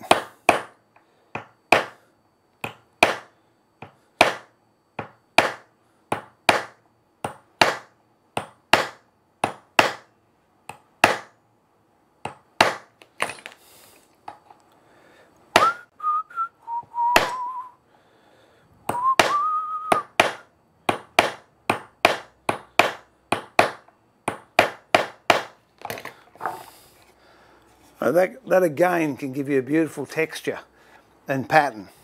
And at the moment we haven't spent very much at all. I don't know what happens if we go the other way. Let's... Oh, that's quite nice too. Oh, I like that. If you go at 90 degrees, which is the advantage of having it at 90 degrees, you have a look at that pattern there. Is it going to do it? So we'll give it a bit of colour and see what happens. This is what makes it really pop. As soon as you start putting a little bit of colour on it. This is just a red. Again, nothing special about the paint. It's just a $2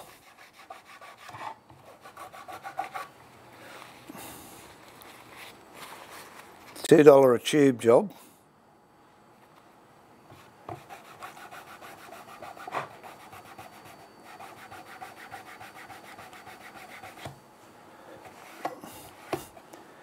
And that, honestly, is very nice. I don't know if you can see that. And that's just, you know, screw thread. So what else have we got?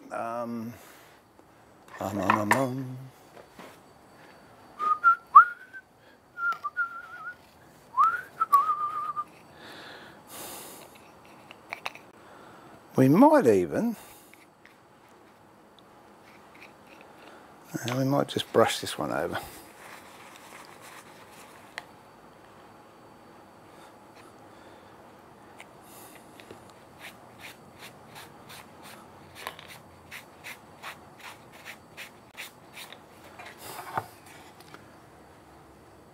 And that, I think, is quite pretty, and yet that was made when I picked up the wrong bit of steel that just had a dag off it when I cut it with a hacksaw. The other things you can do are just straight chisel cuts. Where's the chisel? If you want. Where's my mallet? It's unusual, back where I put it. So,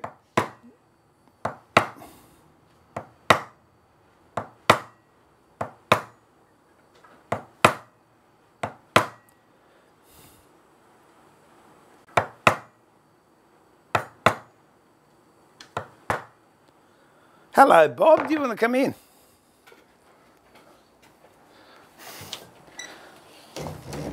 No. Doesn't want to come in. Oh, I thought I heard the young Robert.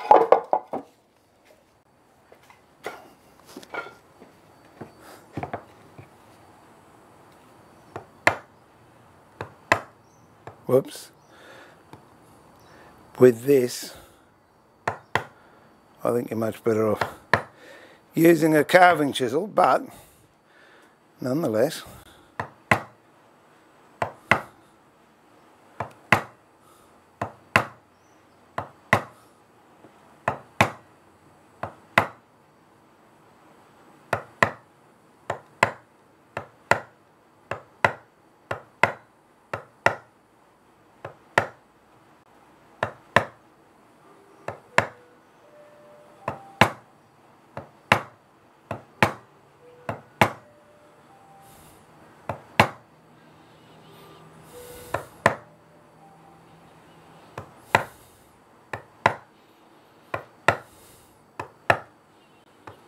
I'm not taking much time with this, but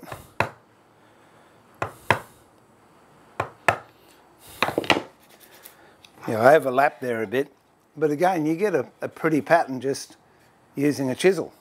One of my favourite carving chisels to use, if I can find my carving chisels, they could be anywhere.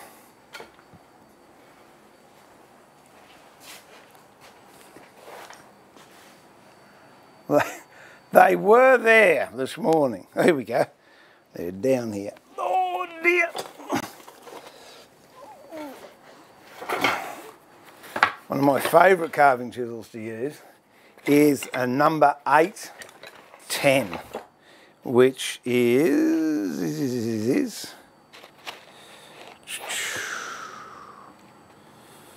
this one here, I think. No, that's a 9.7. That's it. That's my favourite chisel for getting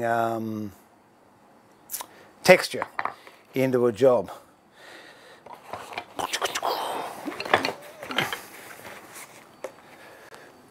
And you can go with the grain or across the grain. I personally like going across the grain. I think it gives me a much nicer finish. But I will show you.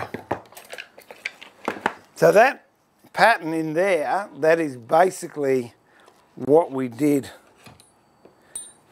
with this punch here.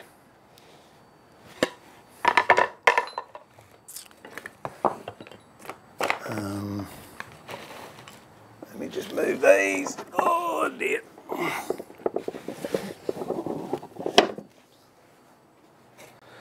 Clear a space here so I can get in. Move that.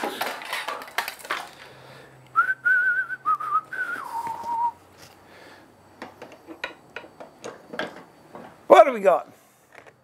Oh, it's still quiet today.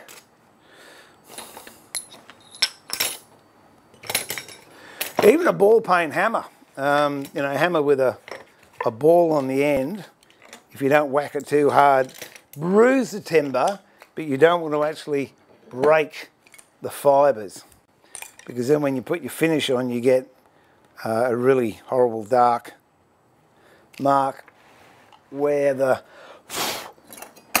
stain or whatever it is you're using has been absorbed into the grain. Oh, this one, we might do this one here.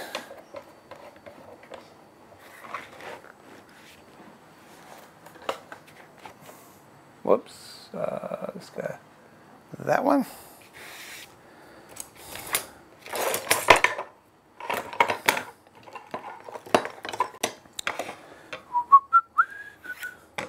I'll just do a lot. Oh no, I might as well do a knife line.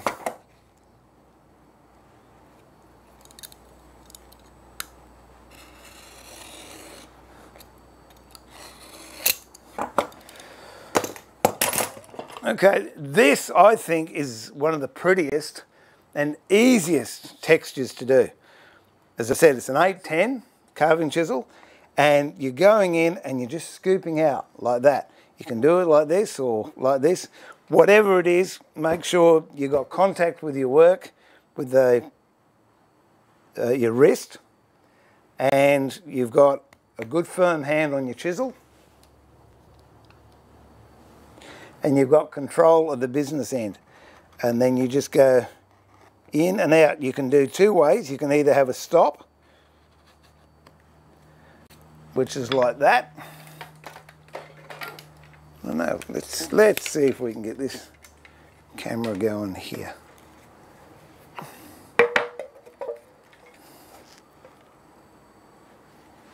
Okay, this is a fingernail.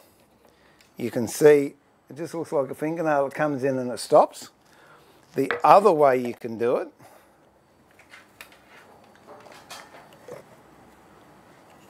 let's see if we can get something halfway happening here. Okay, so to get the fingernail one, you go in, cut, and then pull straight up like that. And that'll give you a cut off end. Or you can go in and come out the other end, and then that gives you a taper each end. So the choice is yours. To me, I just like going randomly any which way I want. As I said, I prefer doing this one across the grain, and I don't like to leave any flatness there at all. So if it means I'm going over a place I've already gone, well, that doesn't matter, and I can use long strokes, I can use short strokes, whatever. And yeah, look, I've seen these done with grinders and rotary tools, and it's effective. But if you haven't got one and you want to get these sort of finishes, you can get away with just one carving chisel. So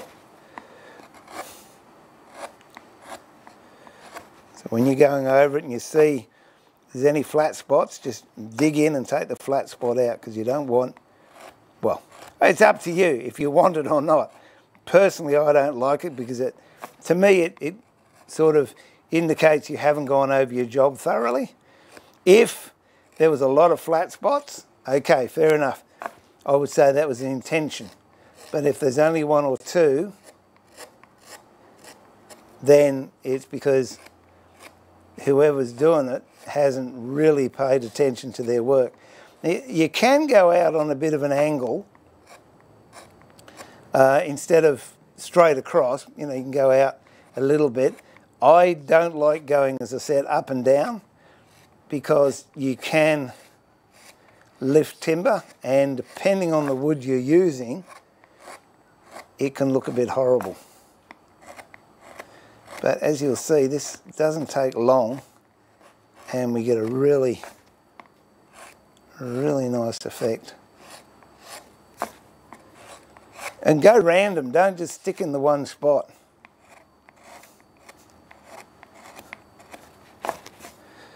And if you have got one that's a fingernail, so you might go like that, and then you put another one in, and you've got this sharp edge, I would personally just go in there and knock it off.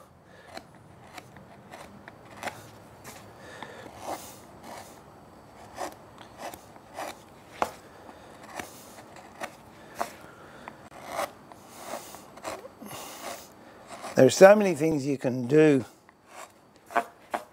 once you get a couple of techniques under your belt that you enjoy and sorts your work. Coming back to that panel I showed you with the stylised arts and craft lily, just by varying the depth of your background, you can create so much more of a feature in what you're doing just by having different levels.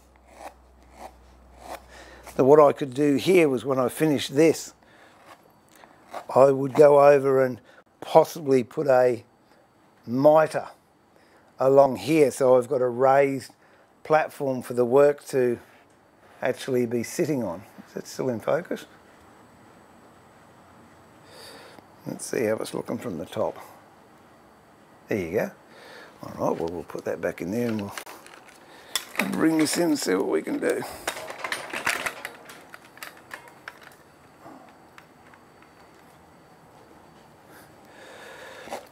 If you want to play with resins, this is a beautiful texturing technique to pour resin into, because you've got highs and lows. So you could layer your resin. You could put a black in there to start with, a very thin one, and then put another colour on the top and another colour, and then when you sand through them, you get those layers. That's what I do with a lot of the time with paint. I might paint the background black and then put other colours on the top, and then when you sand through, especially milk paint is brilliant for this. Or the cheap acrylics, they work just as well. Okay, I'm going to go back this way now because I've come to the edge of the board.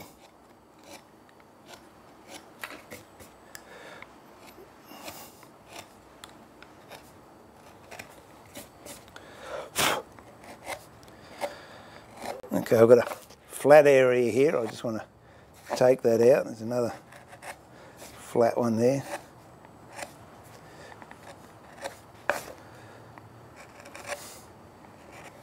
Now, depending on what you want to do, I don't have any yellow, but I could, let me see, what could we do? Yeah, okay, we'll do a, I haven't got any black with me either. Pooh. We might put a red in there to start with. Oh! No, might just put a bit of red in there. See what happens. That's what this is. It's just suck it and see.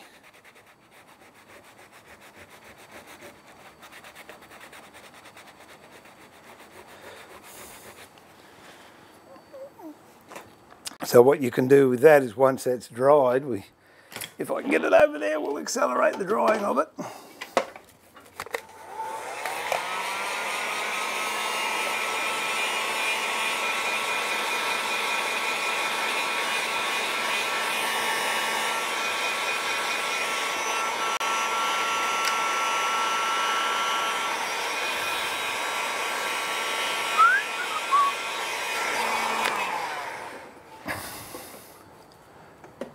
Then you can go to say a 240, I think this is 240, and just lightly sand over the top.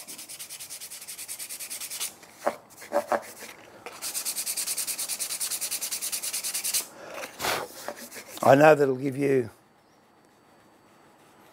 flat areas again, but you've got the contrast, and you can go over with another colour if you want.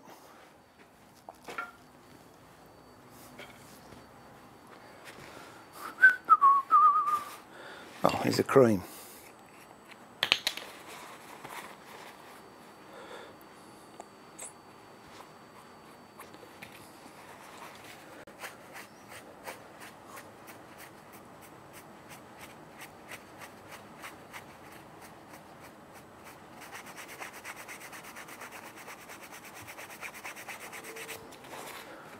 So now you've got another colour thrown in there. And you can build your colours up and then put a finish over the top. What are those waxes?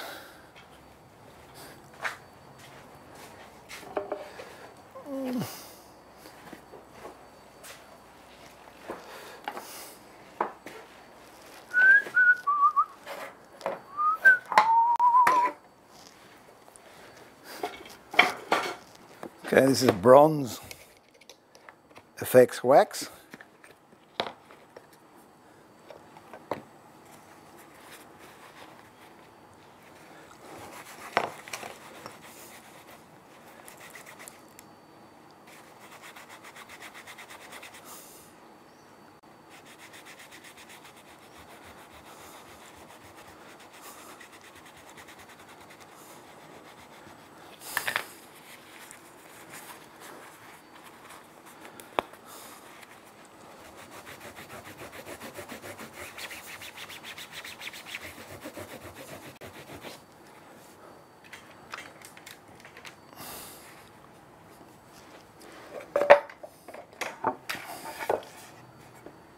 And you've got a different effect again. You can almost get a beaten copper sort of look out of it. So it all depends what sort of finish you put on it. The other one I like doing, if I can find, here you go, this will do. Oh! Won't do too much because it'll get smoky, but burnt finishes.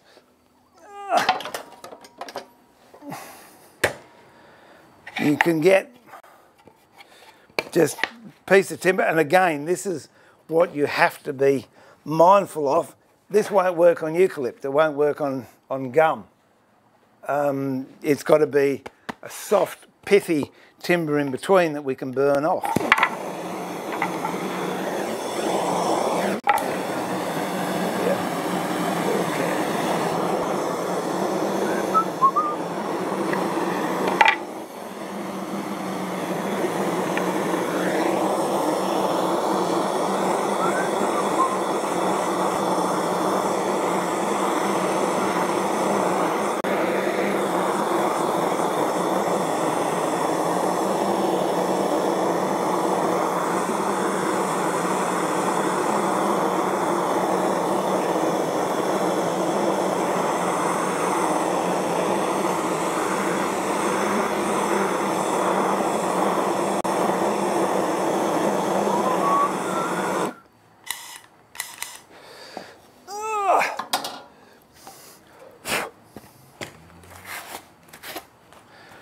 That in itself looks quite nice.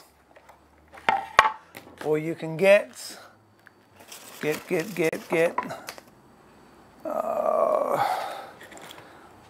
wire brush, which I'll use that in a minute. But the other one I quite like,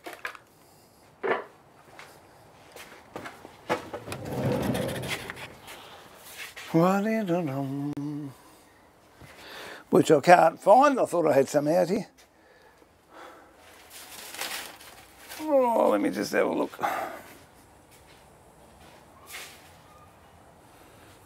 No, I've got to be up in the other shed. But you can get nylon pads, like, you know, Brillo pads, and scuff it, and it comes up quite nicely. The other thing is, so I can't find that, find some steel wool.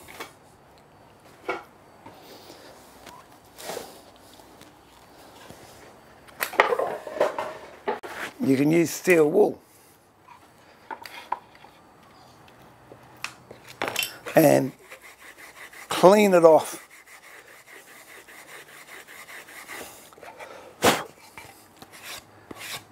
With steel wool, which then makes that grain stand up, because I've taken all the pith away between the growth rings. If you really want to get into it, you can use a wire brush, which will remove a lot.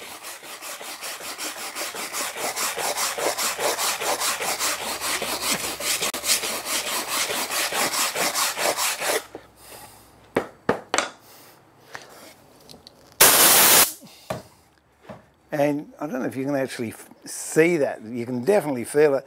That's about 1/2 mil of hardwood coming through. Again, I'll use a cream.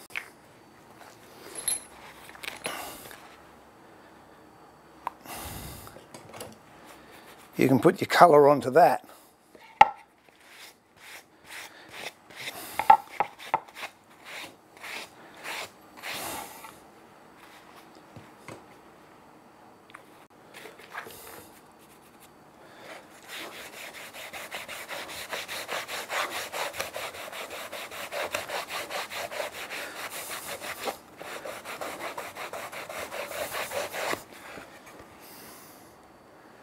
And it really gives you definition, excuse me, as well as texture. So that's using a heat gun. You can use propane. Personally, I prefer a map gun. I think it does it a lot quicker and a lot better. The other thing, which is quite nice, is if you've got some straight boards,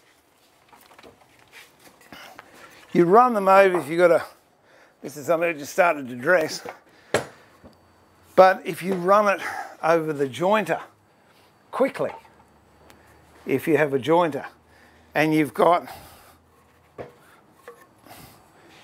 these knife marks here, which you might not be able to see, but what I will do is put some liming wax on it, and I guarantee they'll pop up.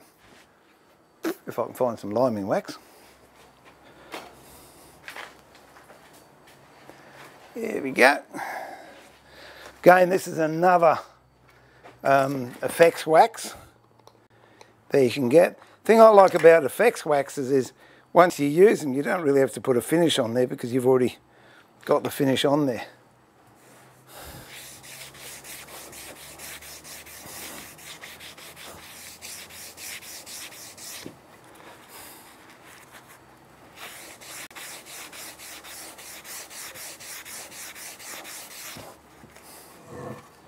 Now, I don't know which is the best light to see that in, I really don't. Not sure if that's coming through on camera or not, but we've still got the machining marks underneath, but it's accentuated because you've got a nice wax finish over the top. You're getting into sort of French provincial furniture, but it's just another way of adding another level to what you're doing. And not lastly, but one of the last ones I'll cover, I'll just plug it in there, is if you've got a burning kit, poker work.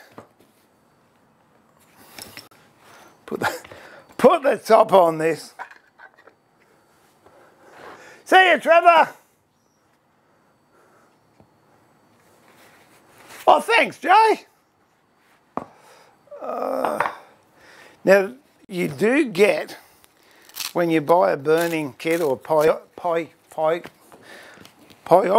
I think they're called, kit, you get standard tools and little pieces. And these are some of the little nibs that you get when you buy a standard burning set or poker set. But it is just as easy, and I think much more fun, if you make your own. I have a couple of favourites I use all the time. Let me just plug this in.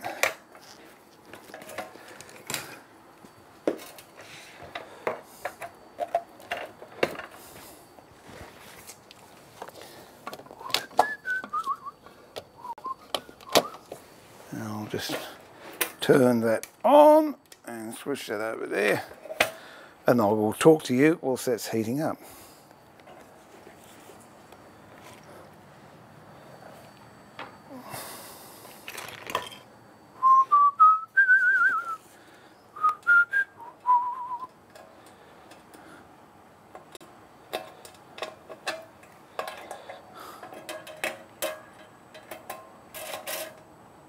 There you go. Yeah, so you can make your own extra tools for whatever jobs you want to do. I think I've actually, yeah, if you look online, there's different videos on how to make your own branding irons and branding tools. But these, you can buy them and just use the standard ones, that's absolutely fine. But it gives you a whole new range of things you can do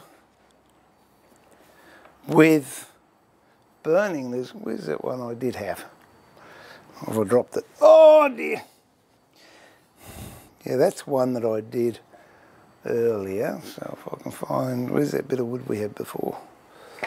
That's all it. Oh.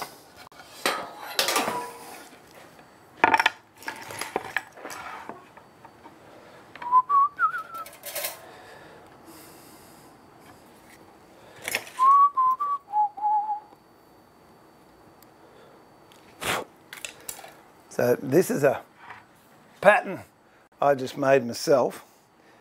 This looks like a top of an old electric stove, and I've used it just around the rim of that bowl, and on the outside all I did there was put a groove in, then got a bit of fencing wire and held it on the outside as it turned into the lathe, and it burnt. So with this,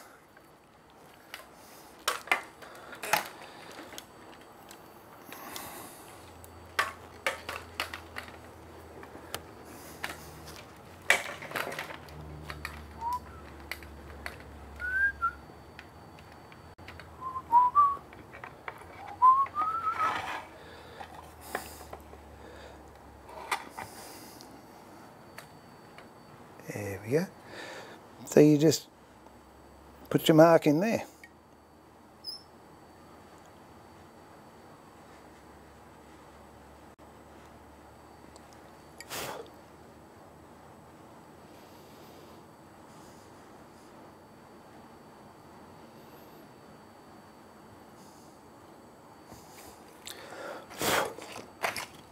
Let's move this up a bit. It's been bent at some stage, I'm sure.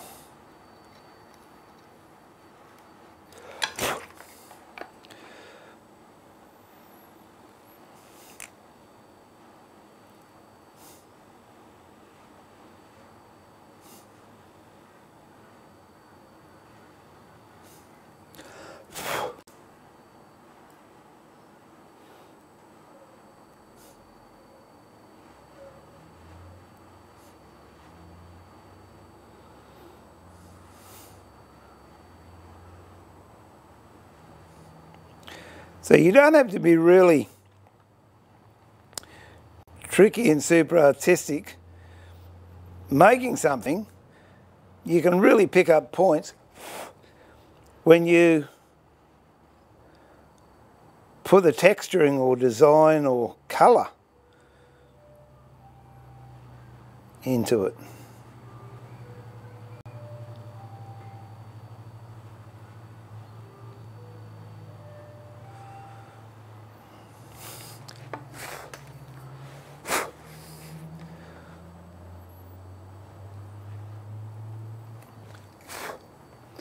If you mess it up, you just go over it again.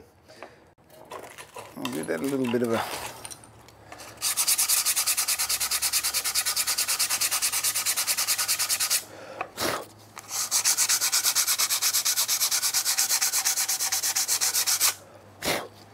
rub. Now where's some...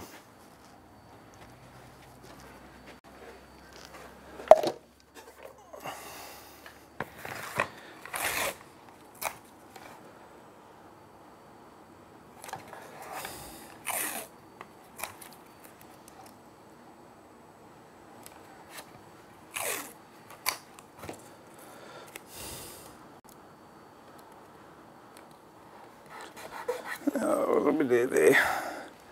Might just put some red on that.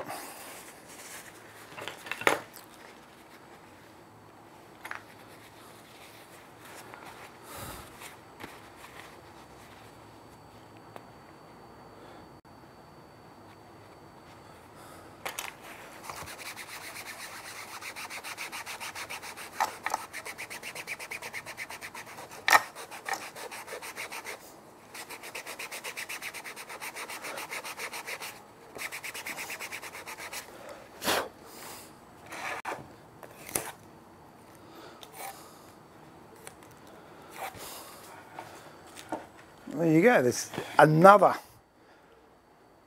idea.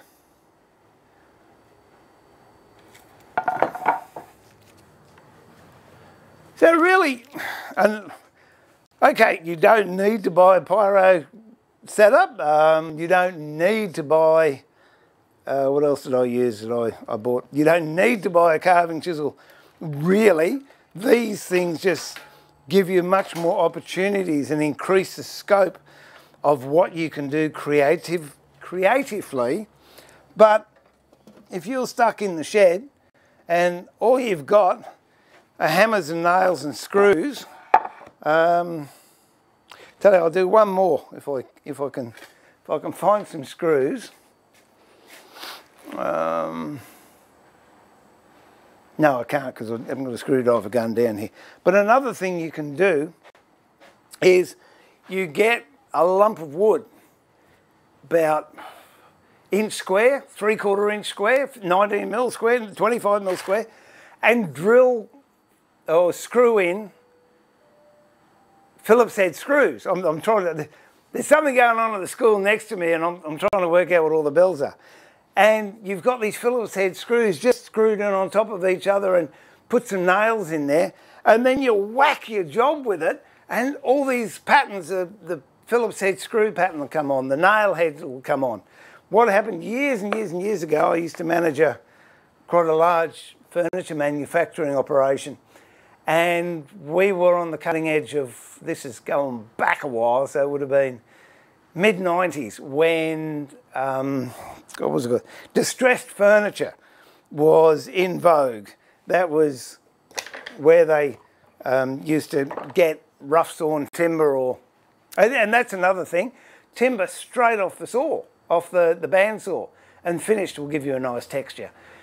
And you used to put black Japan on it, which used to highlight all the imperfections, and then you'd spray clear over the top. The challenge I had was I had 35 people working for me on the floor, and I just got them up to the stage where they were building really good cabinetry, and I had to ask them then to wreck it, which didn't go down very well. But what we did is exactly what we did. We got some bits of timber and put nails in it and screw heads, and then we'd go over big 6x3 bookcases and just whack it with this stick, then sand it off, then put the black Japan on, and that would highlight the nail marks and the screw marks, and then we'd put clear over the top. And the silly thing was I was making more money selling destroyed furniture than I was good carcasses. So if I was making a really nice, good bookcase, I might have got $200 for it. This is going back a while. But the distressed ones, I was getting $270 for it. So anyway, but there's all these things you can do. I don't know if that, well, even that might work. There you go.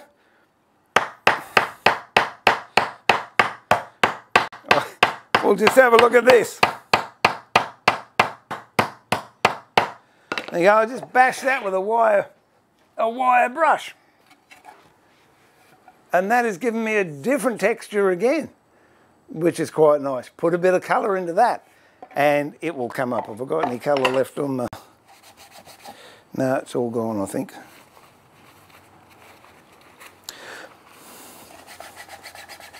But have a look around at what other people are doing. Have a look on Google, see what texturing people are doing. And there is a plethora of it out there. There really is. And you're only limited by your own imagination. There used to be a tannery in Brisbane, where I live, and they used to buy antique cherry leather. This is years ago. I was making chairs and Chesterfields and what have you. And this antique Chesterfield leather was twice the price of normal leather. But what they actually did was they'd get tanned hides that were a red colour, and they would literally throw them face down on the workshop floor, and they'd walk over them for about 3 months. And they'd have bits of nails and tacks and boot marks and concrete scuffs and everything. And then they'd re-dye it with a black, and you got this beautiful antique leather. And all they did, they got ordinary leather and just work hardened it, if you like, and came up with this beautiful antique leather look. So I don't know, get a couple of bits of timber, put them on the shop floor, walk over them for a while. If you've got a bob, give it to Bob to chew. I mean, teeth marks are all the rage. No, I don't know. There are a lot of texturing, particularly for wood turners, but I haven't seen so much around for people that want to make furniture or chopping boards or serving trays. And so I just thought this might be an idea to share some ideas that I've come up with along the way and what I've found interesting. The trick to me is make it a detail, make it an embellishment, don't make it the focal point. On some bowls that I turned, I've stopped doing it now, I should get back to doing it. What I used to do was I would turn the bottom and then with that 810 chisel, I would do this in those, well, I still mainly do, an expansion joint. So I've got a dovetail expansion mortise on the bottom of the bowl. I would do that technique there and then paint it. And it would be amazing. You'd see people pick up a bowl and as soon as their finger touched, they'd turn it upside down. And I did an experiment. I did some green, some red and some purple to see if it would make any difference. And it was really interesting because the red ones, I think, sold better than the purple, and the purple sold better than the green. So even though the bowl looked the same, they'd get this feeling they'd turn it upside down and then the colour would appeal to them. And yeah, that way I was selling more just by changing the colour on the bottom of the base. And the truth was, the reason I started doing that because I wasn't confident enough as a turner to take the spigot off if I'd used a spigot. And that was my way of covering up some, not ineptitudes, what's the word? Covering up some lack of my skill level. So I turned it into a feature instead of I was rough on the bottom. No, I made a feature out of it. But anyway, you can always distress it to cover the stuff. Yeah, well, that's what I'm talking about, Vince. And the trick is don't overdo it. You've got to have it enough to make it look as if you've done it on purpose and you just didn't rip a pile of timber out the side and go, oh, it doesn't matter, we'll just put some patina wax on that and finish it. So there's a fine line between not enough and too much. But I'll allow you to find that, that boundary yourself because we're all different. But for, you know, just the sake of experimentation, don't try this stuff on a job straight away. Go and get some nice timber, but short bits that you can't use. Maybe it was going to be a chopping board, maybe it was an offcut, but just give it a go with different things you've got around the shop. What have I got here that I could, oh dear. Well, there you go. Not the ideal, yes, for a marking gauge, but this has got a knurled nut on the end. So I don't know. Let's have a look.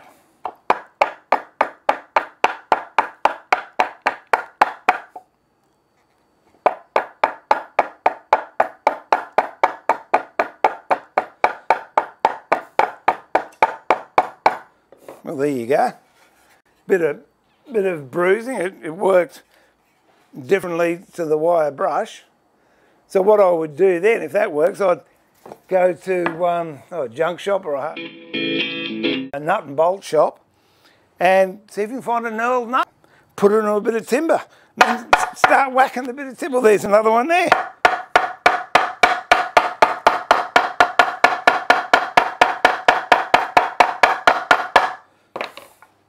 That's all half moon shapes. Let's put a bit of colour on that. I've got to stop because I'll be using everything in the shed otherwise.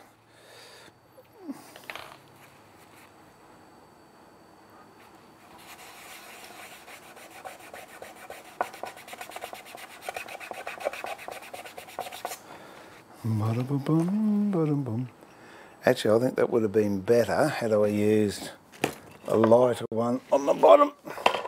I don't know. But a look-see. Don't be afraid to experiment, play.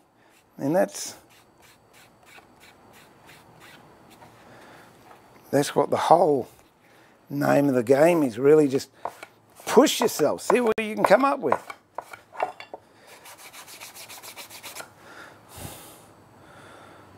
Well, I don't know, that's different as well. Where are we on? That was just one that we just played with there, but you get these nice shapes, and then I've got a little bit of red in there and a bit of blue. I'd most likely put a bit of black in there. But I mean, I'm limited with the colours I've got here. But just try things, stain something, and then after you've stained it, chip it out. Well, hang on, let's go. Okay, we stained that, so. And in this case, I will leave some flat spots.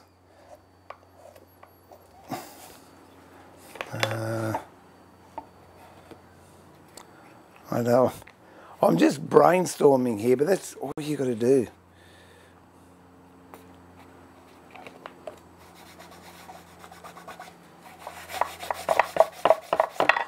There you go, it's a different, you can't see, can you? It's a different effect again. So I just started pulling these things out, and then you've got colour that's deeper than the outside, so that's going to colour, and your outside is going to stay the same colour. But it's all about experimentation.